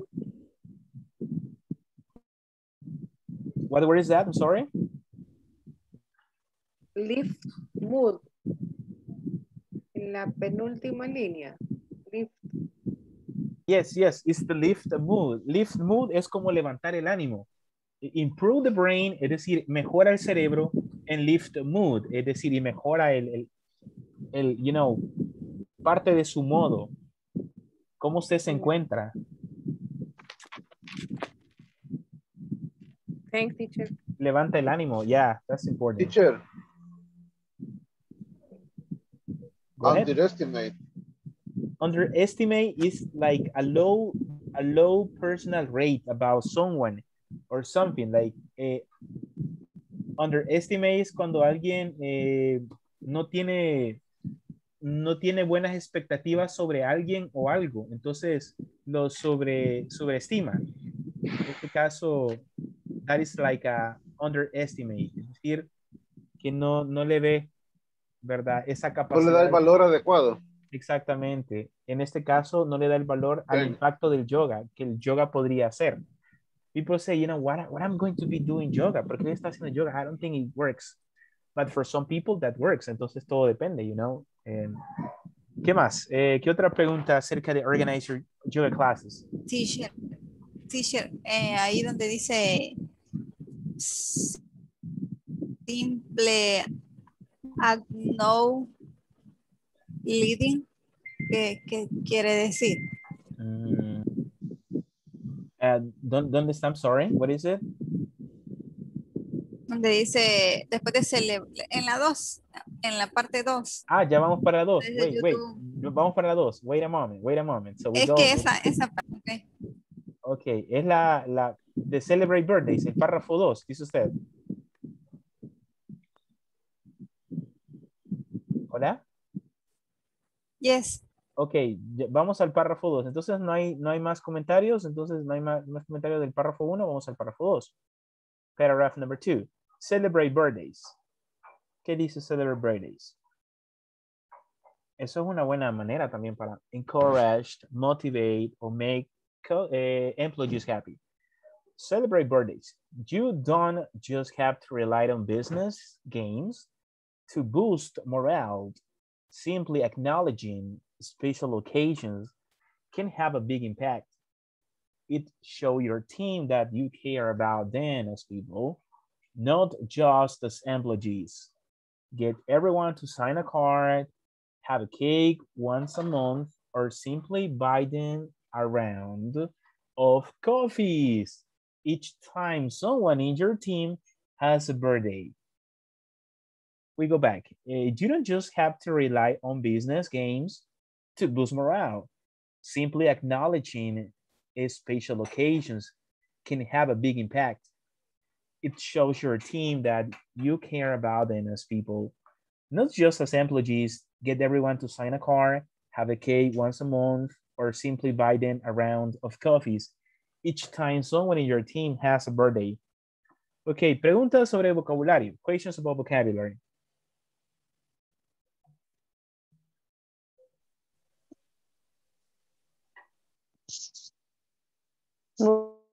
Pues morales. Moral, la moral. Acknowledging. Como conocer, conocimiento, un simple conocimiento especial. Acknowledging o conociendo ocasiones especiales. Simplemente sabiendo, conociendo ocasiones especiales que tienen un gran impacto.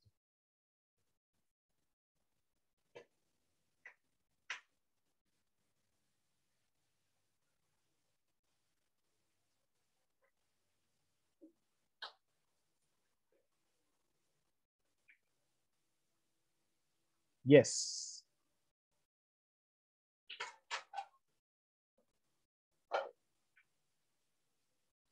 Okay, any other one? Any other one, guys? Si no, pasamos a la siguiente. Pasamos a la siguiente. Ok, entonces, como no hay, let's go with the next one. Vamos con la número 3. Paintball. Let me highlight here. So it says, give your employees an opportunity to let off some steam by organizing a day of paintball. Simply getting out of the office can work wonders for staff morale.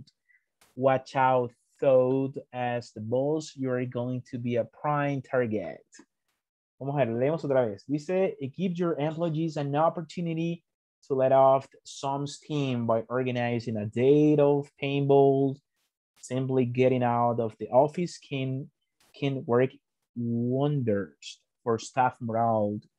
Watch out, though, as the boss, you're going to be the prime target. Okay, let's go with the equations. Let's go with the equations. What's the meaning of paintball? It's a game. Paintball is a game. Paintball. Bolas de pintura. It's a game. Yeah, it's a game. I don't know if you have played paintball. Have you played this? ¿Ya han jugado eso ustedes? Paintball? ¿No han jugado paintball? Yeah. I like yes, that. Yes.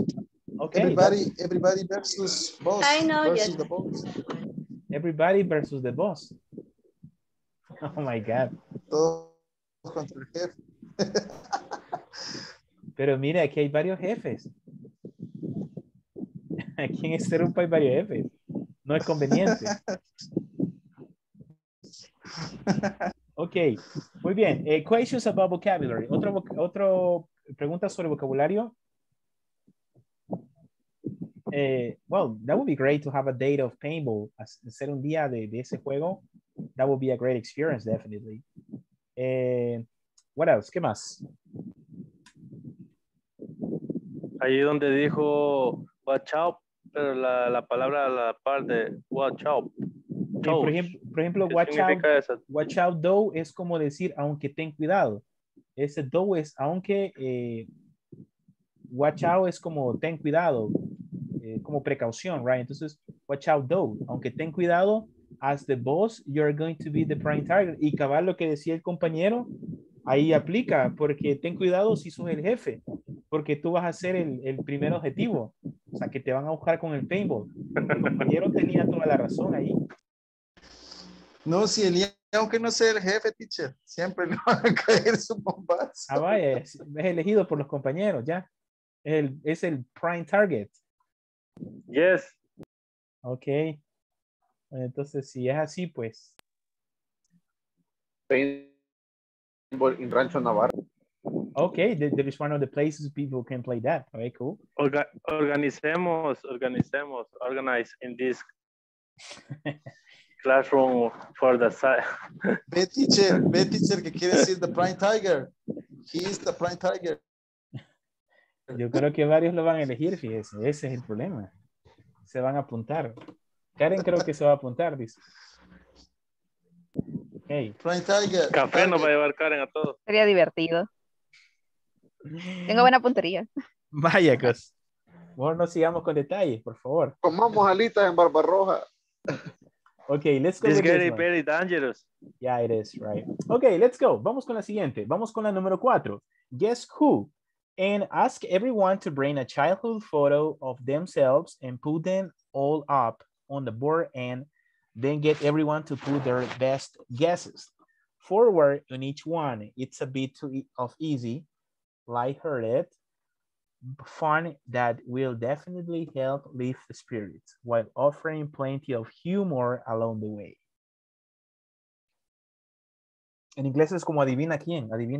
Entonces, ¿de qué se trata? Ask everyone to bring a childhood photo of themselves and put them up on the board and then get everyone to put their best guesses forward on each one. It's a bit of easy, lighthearted, fun that will definitely help lift the spirits while offering plenty of humor along the way. Vamos a darles como una pequeña traducción para algunos que se les dificulta. Vamos con la primera. Dice, si trabajas en una oficina o and your employees are sitting o tus empleados están sentados en una computadora, enfrente de una computadora todo el día, no los subestimes. No subestimes el impacto que yoga podría hacer en sus actitudes y en su personalidad. Yoga puede ayudar a aliviar el estrés, a calmar la mente, a liberar tensión y mejorar la función del cerebro, a levantar el humor. ¿Y qué jefe no le gustaría este tipo de acciones, que serían outcomes, de beneficios? Vamos con Celebrate Birthdays. No necesitas confiar en juegos de negocios, dice, rely on business games, juegos de negocios, para levantar la moral. Es decir, no se trata de eso, simplemente el saber de ocasiones especiales que pueden tener un gran impacto. Demuestra a tu equipo que tú les importas a ellos como personas, o que ellos te importan como personas, no como empleados.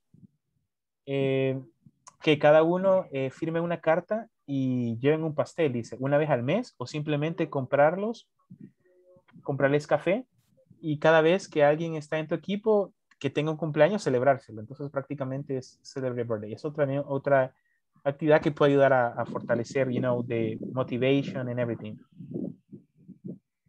Paintball, que sería el juego de paintball.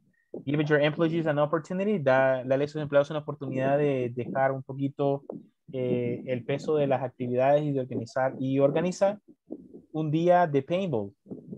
Simplemente sal de la oficina y eso puede trabajar wonders, que son maravillas o cosas para la moral del equipo. Entonces, este tipo de actividades pueden ayudar a la moral del equipo. Solo que ten cuidado porque el jefe puede ser el punto blanco, right? O the prime target. El primero ahí que los van a buscar. Y vamos con Guess Who. Adivina quién. Pídeles y trae fotos de tu niñez, o sea, cuando eras niño. Cada uno va a llevar esas fotos y las va a poner sobre una mesa o una pizarra. Y luego cada uno va a poner sus mejores como guesses, como es tipo adivinanza, como va a suponer. Y luego pues eso va a ayudar como a poder definir quiénes son las personas en las fotos. Van a adivinar quiénes son. Es bastante fácil, es un poquito fácil y bastante divertido. Y definitivamente ayudará a levantar el espíritu, mientras que ofrece una cantidad de humor en todo el trayecto. Entonces, are those activities. Lo que vamos a hacer es que after reading the article about to keep employees happy, discuss if the sentences below are true or false and correct the false ones. Son las que están acá. Vamos a ver, las que están a continuación. Como ya lo hemos leído, vamos a ver acá. For example, yoga has an important effect on employees. Entonces usted lo va a leer y va a decir true or false, de acuerdo a lo que dice la lectura. Bueno, yo digo que es verdad, I think it's true, o I think it's false. Yoga releases tension, but it doesn't calm the mind. Dice que yoga no libera la tensión, pero calma la mente. Pero no calma la mente. Entonces, verdadero o falso, ¿ok? True or false, y ustedes dicen la respuesta. Entonces, vamos a trabajar en tríos en este momento y vamos a analizar la lectura y vamos a responder estas preguntas, cuál sea la mejor. Así que tenemos 10 minutes to do it. Tenemos 10 minutos para hacerlo. Así que vamos a trabajar en teams. We're going to make groups of 4 members. So I'm going to stop sharing. 5 groups.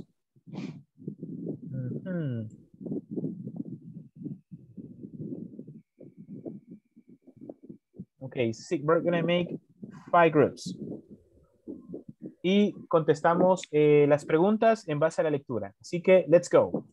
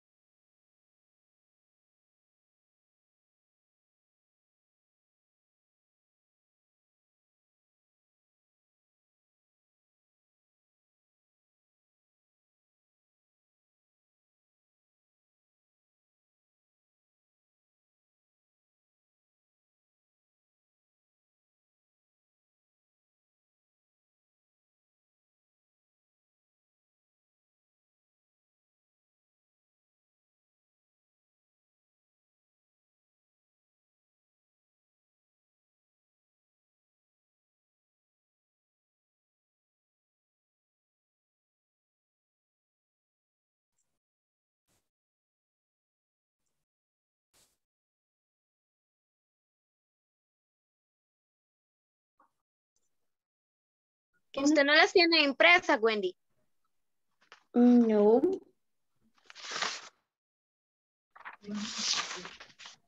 Yo las copio, pero hoy no alcancé.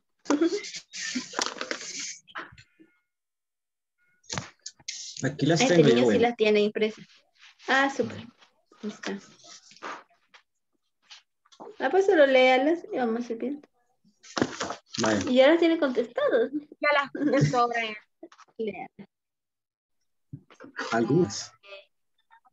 Ok.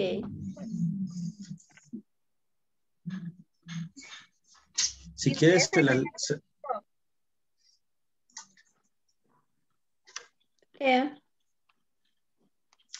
¿Qué? Léalas y las analizamos. Okay.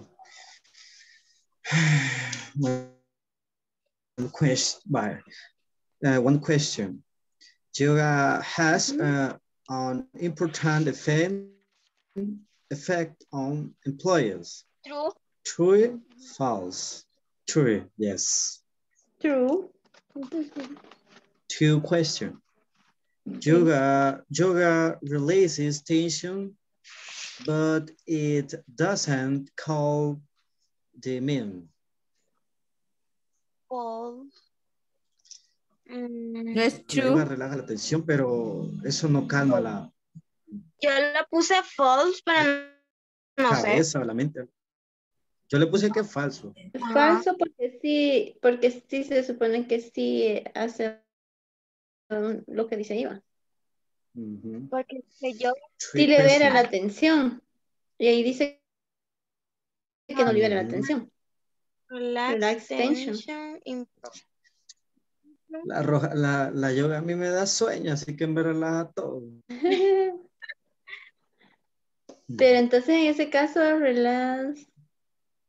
Ay, que ahí está diciendo que no a la atención. La yoga, ajá, que la yoga relaja la tensión, dice, pero eso no calma. Pero calma la mente. La cabeza. Pero se supone que sí calma la mente, va, porque dice improve. Por eso es que han puesto que es falso. Sí, la yoga calma todo, pero. Pues entonces sí, ahí dice calm the mind. Es true. Pero dice que no calma la mente. Es false porque dice que no calma la mente pero, y sí calma la mente. Ajá, pero es false. Pero eso no calma la mente. Ajá. Es false. Eso es mente. Sí calma la mente, ajá, false. Ahora, three questions. Based on the reading, special occasions are not important.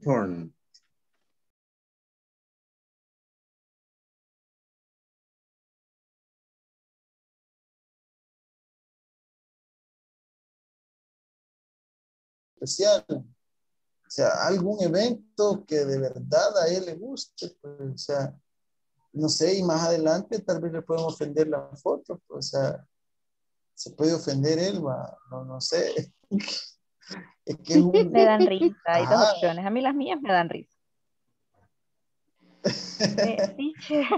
Teacher, tenemos duda con la última. Estamos 2 contra 1, que es true o false. Check. Childhood photos can offend employees. I mean, can you see that in the reading? ¿Leyeron eso? I said, yes. I say true. I say false. No. ¿Dónde dice que ofende? The offend people. Ah, ya ve. No. Oh, perdón. Sí, no lo había traducido bien. Offering. Tal vez offering plenty of humor. O sea, que ofrece una cantidad de mucho humor. Ofende o ofrece entonces, mucho humor.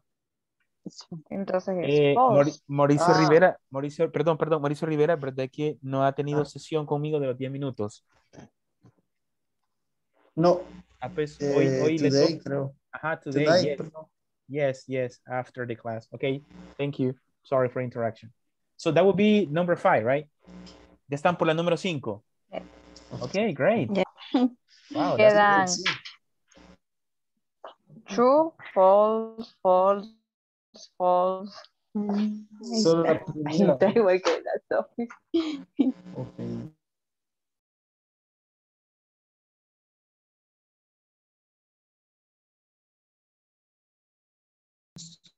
It's true. Yoga attention, but it doesn't count the meeting. False. Basic the reading, special location are not important. False. Workers can play pinball inside the office. It's false. Sí, false dijimos, ¿verdad? Yeah. Yes. Childhood for childhood. Así se lee. Childhood. Childhood photos. Childhood photos can often employees. False.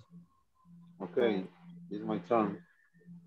Yoga has an important effect on employees. It's true. Yoga releases tension, but it doesn't calm the mind. It's false. Based on the reading, special locations are not important. False. Workers can play paintball inside the office. False.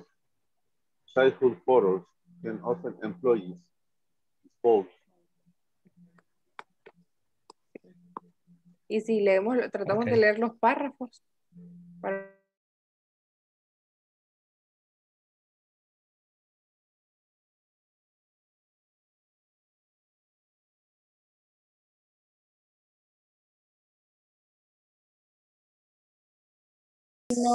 No hacen. No, pero fíjense que no hacen equipos para ir a jugar. no, nosotros, bueno, en mi caso, nosotros tenemos una jefa un poco estricta, si es trabajo, o sea, ya está anotado esto, y estos son los días que ustedes pueden. Y así de vez en cuando a veces como que nos da así como que pollo campero para que llevemos a la casa y todo eso.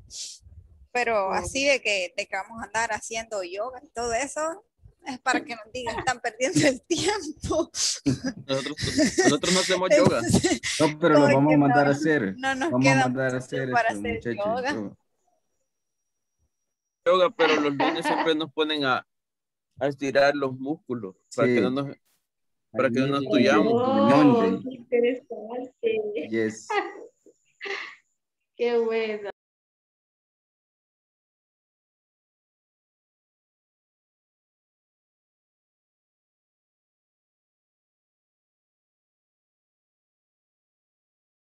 Teacher. Yes. My best friend is Gecko. What? What? ¿Cómo es? Your best friend? Tonight. Seudónimo. Your best. Una noche me despierta el Gecko. Okay, you have a pet. Sería un pet, como mascota. A pet. Ajá, tener ahí unos quecos son las mascotas del hogar. Okay, that's cool, that's cool. Teacher.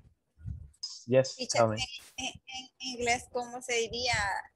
En mi empresa nos dan libre el día del cumpleaños. For example, the company give us a date off for our birthday. Give us a date off for our birthday. Bien, ok. ¿Y será que me lo puede escribir ahí para anotar?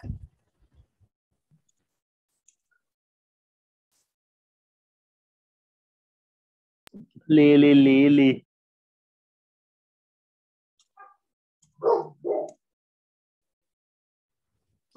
Después va a estar llorando ahí cuando no me vean en videoconferencia, va a decir que me extraña. Ok, vamos a responder ya por el tiempo, ya nos quedan 2 minutos. Yoga has an important effect on employees. That is true or false? What is that? What do you have for this? True. It's true. It's true. True. Yes. True. Yeah, that's right. And highlighted. Number 2, yoga releases tension, but it doesn't calm the minds. True or false? False. False.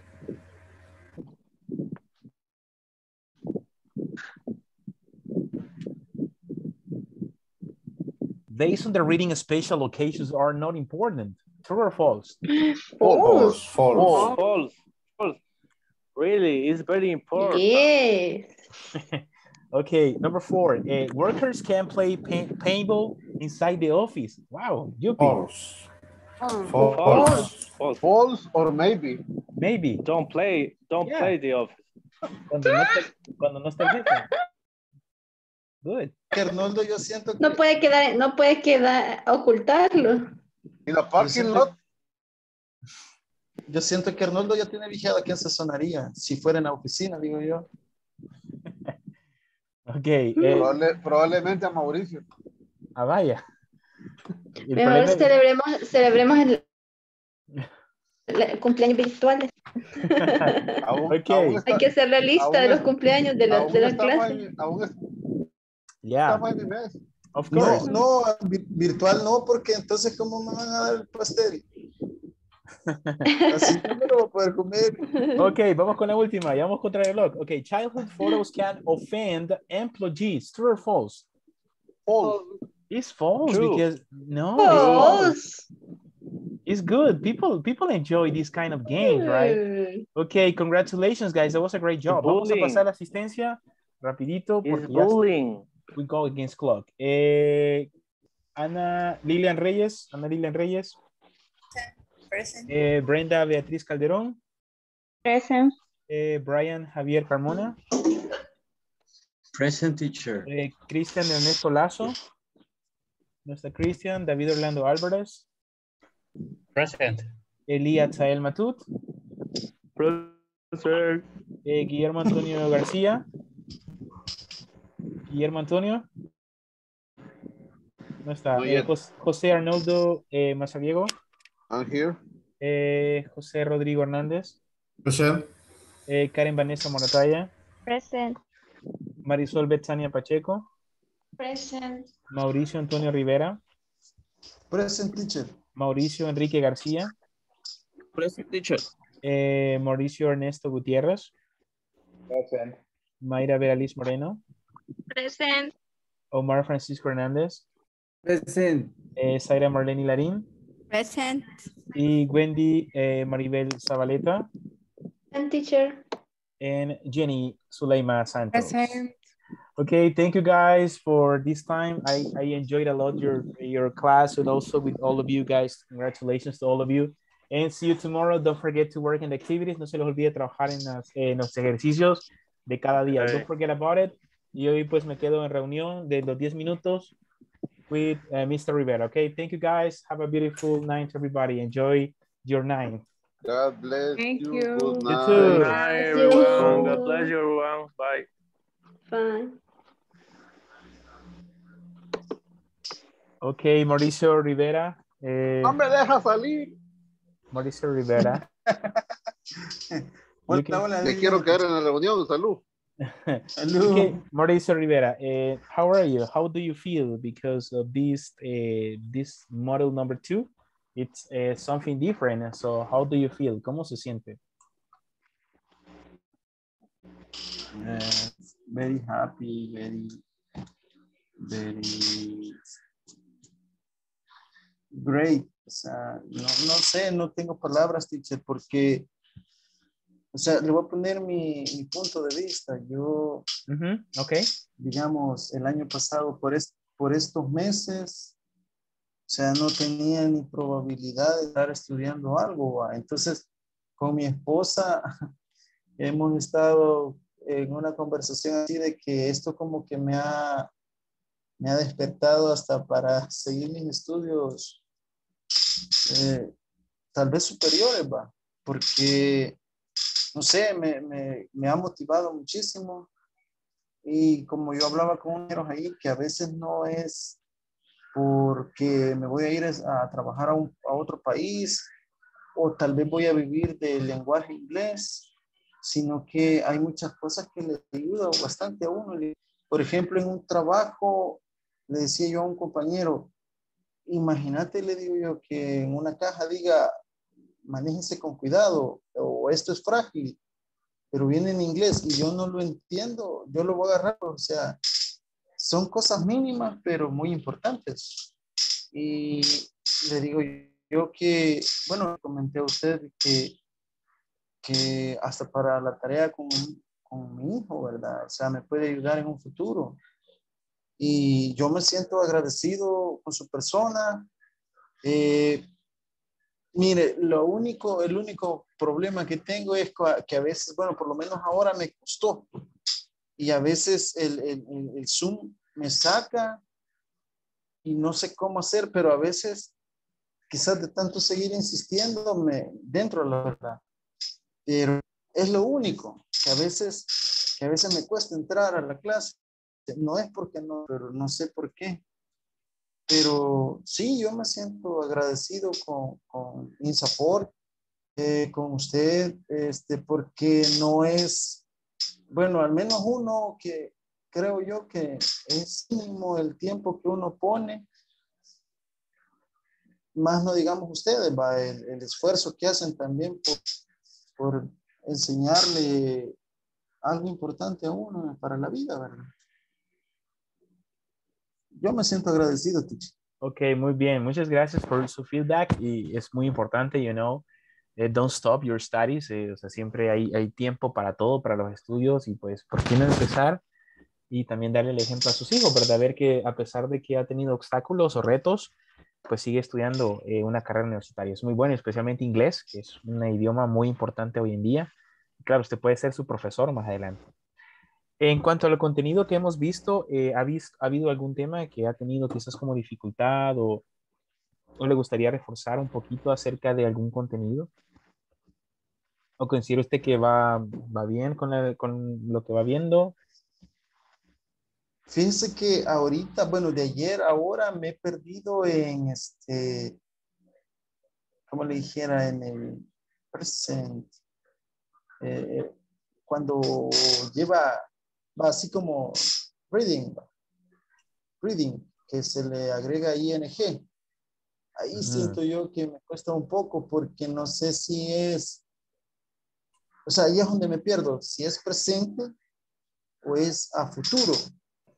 Vaya, Y no sé si me voy muy lejos, pero a veces yo tenía entendido o no me recuerdo mucho que cuando uno se refería al futuro usaba la palabra will, W-I-L-L, pero no sé si es una parte o es otra parte. Ahí es donde me he perdido un poco. Es decir, sí, el will es para un futuro, pero es un futuro incierto, es un futuro de algo que podría pasar. En el caso del present continuous, hay un present continuous para hablar del futuro. Por ejemplo, hay cosas que usted va a hacer en un futuro cercano. Por ejemplo, yo quiero decir que yo estaré trabajando en una empresa. Entonces, I am traveling to Brazil this week. Entonces, cuando digo que estoy viajando a Brasil esta semana, aunque usted diga, pero aquí estás, o sea, no has viajado, pero es una oración que tiene un enfoque en futuro. Es decir, esta oración del presente continuo también nos puede llevar a un futuro. I am traveling, estoy viajando a Brasil esta semana. Es decir, algo que usted va a hacer en un futuro cercano, es decir, en esta semana, En en este corto mes. tiempo. O sea, Así es, en el en un corto futuro. tiempo, pero a futuro. A futuro, exactamente. So she's completing the homework tonight.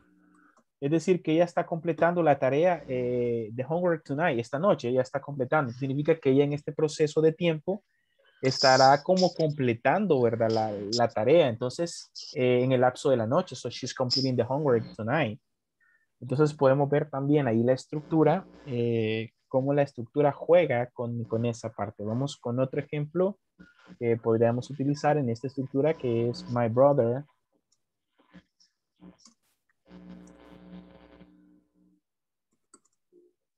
Is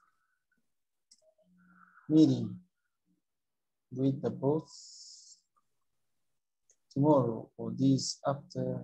Yeah, my brother is meeting with the Afternoon. boss this afternoon. O sea, mi hermano se está reuniéndose con el jefe esta tarde. Entonces, ¿qué quiere decir la oración? Que él se estará reuniendo No ha en esta pasado tarde. todavía, pero. Ajá. Puede que la oración sea en la Ajá, mañana. sí, va. Eso era lo que, allí fue donde me perdí yo ayer. Pero yo decía, ¿cómo es posible? Pues, o sea, eso era lo que a mí me tenía como enredado, ¿verdad? Pero sí, ya su explicación ya me pone un poco más en línea, se puede decir. Ajá. Vaya, en Ajá, este futuro caso, continuo. es un presente continuo con un contexto en futuro. O sea, el contexto es en futuro. Ahora bien, vamos con la segunda parte, que sería esta parte que tenemos acá. Ese es para futuro, pero también el día de ayer vimos la regla del presente continuo, pero en general. Es decir, no necesariamente tiene que ser en continuo, sino en acciones que están pasando en este preciso momento. Por ejemplo, vamos a utilizar, double. Quiero ver, doble, aquí está. Vamos a usar este como ejemplo.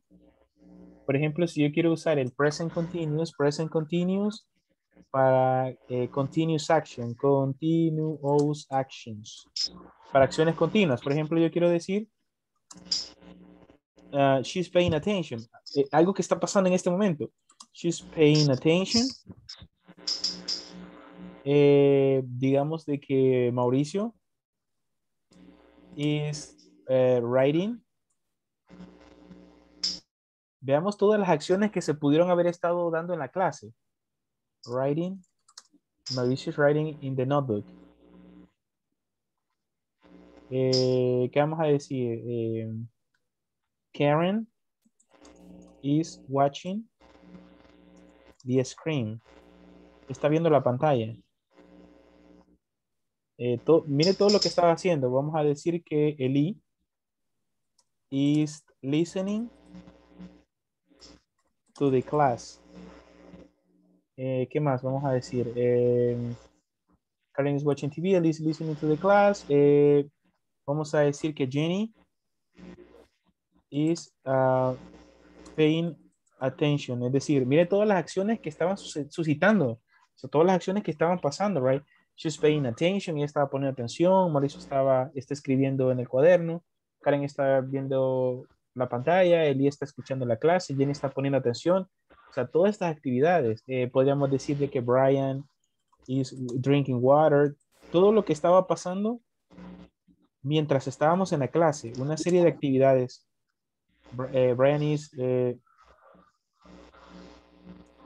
drinking water. Entonces, él está bebiendo agua, ella está poniendo atención, él está escuchando, ella está viendo, él está escribiendo, ella está poniendo atención. Y entonces son...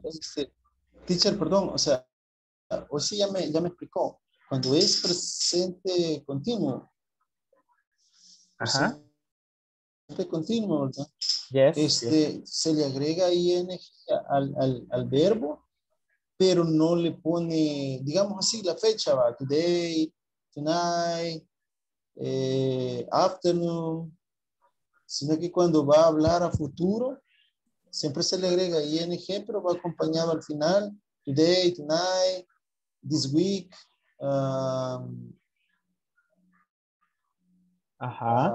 tomorrow.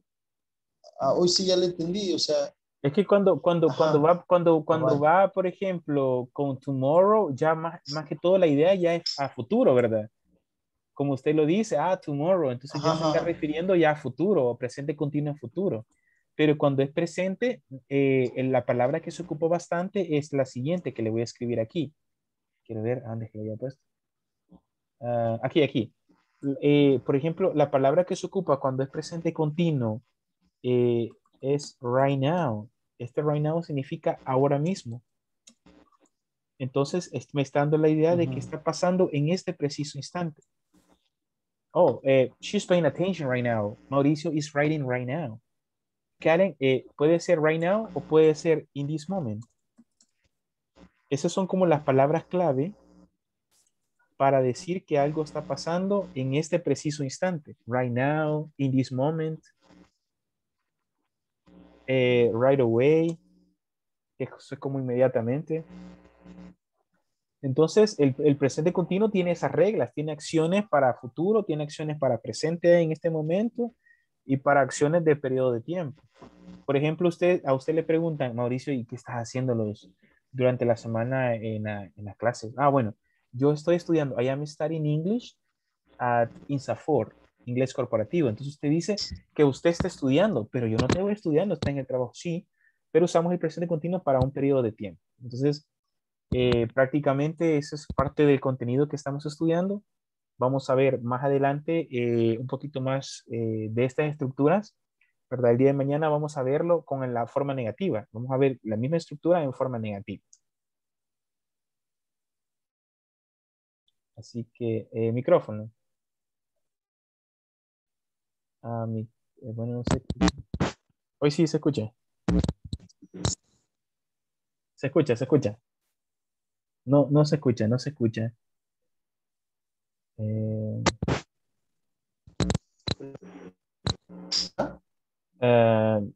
Hola, hola. Hoy sí, hoy sí, hoy sí. Le escucho, le escucho. Hola. Sí, sí, le escucho, le Hola. escucho. Le escucho.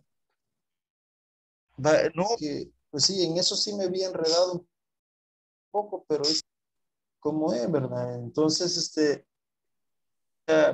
gracias a Dios, me hace despertar muchos años atrás en las clases y creo que eso también es como un review. Yeah, of course. Y sí, un nombre, gracias. En eso sí yo me sentía enredado. Entonces hoy voy a practicar la forma negativa, ¿verdad? Yes. Ese Que lo vamos a sería estudiar para mañana. mañana. Lo vamos a estudiar mañana. Así que that's what we gotta do. Así que thank you so much, Mauricio, for your time. Muchas gracias. And I hope to see you tomorrow and have a beautiful night to you. Thank you, teacher. You Gracias. too. Feliz noche. Okay, you too. Bye-bye. Thank you.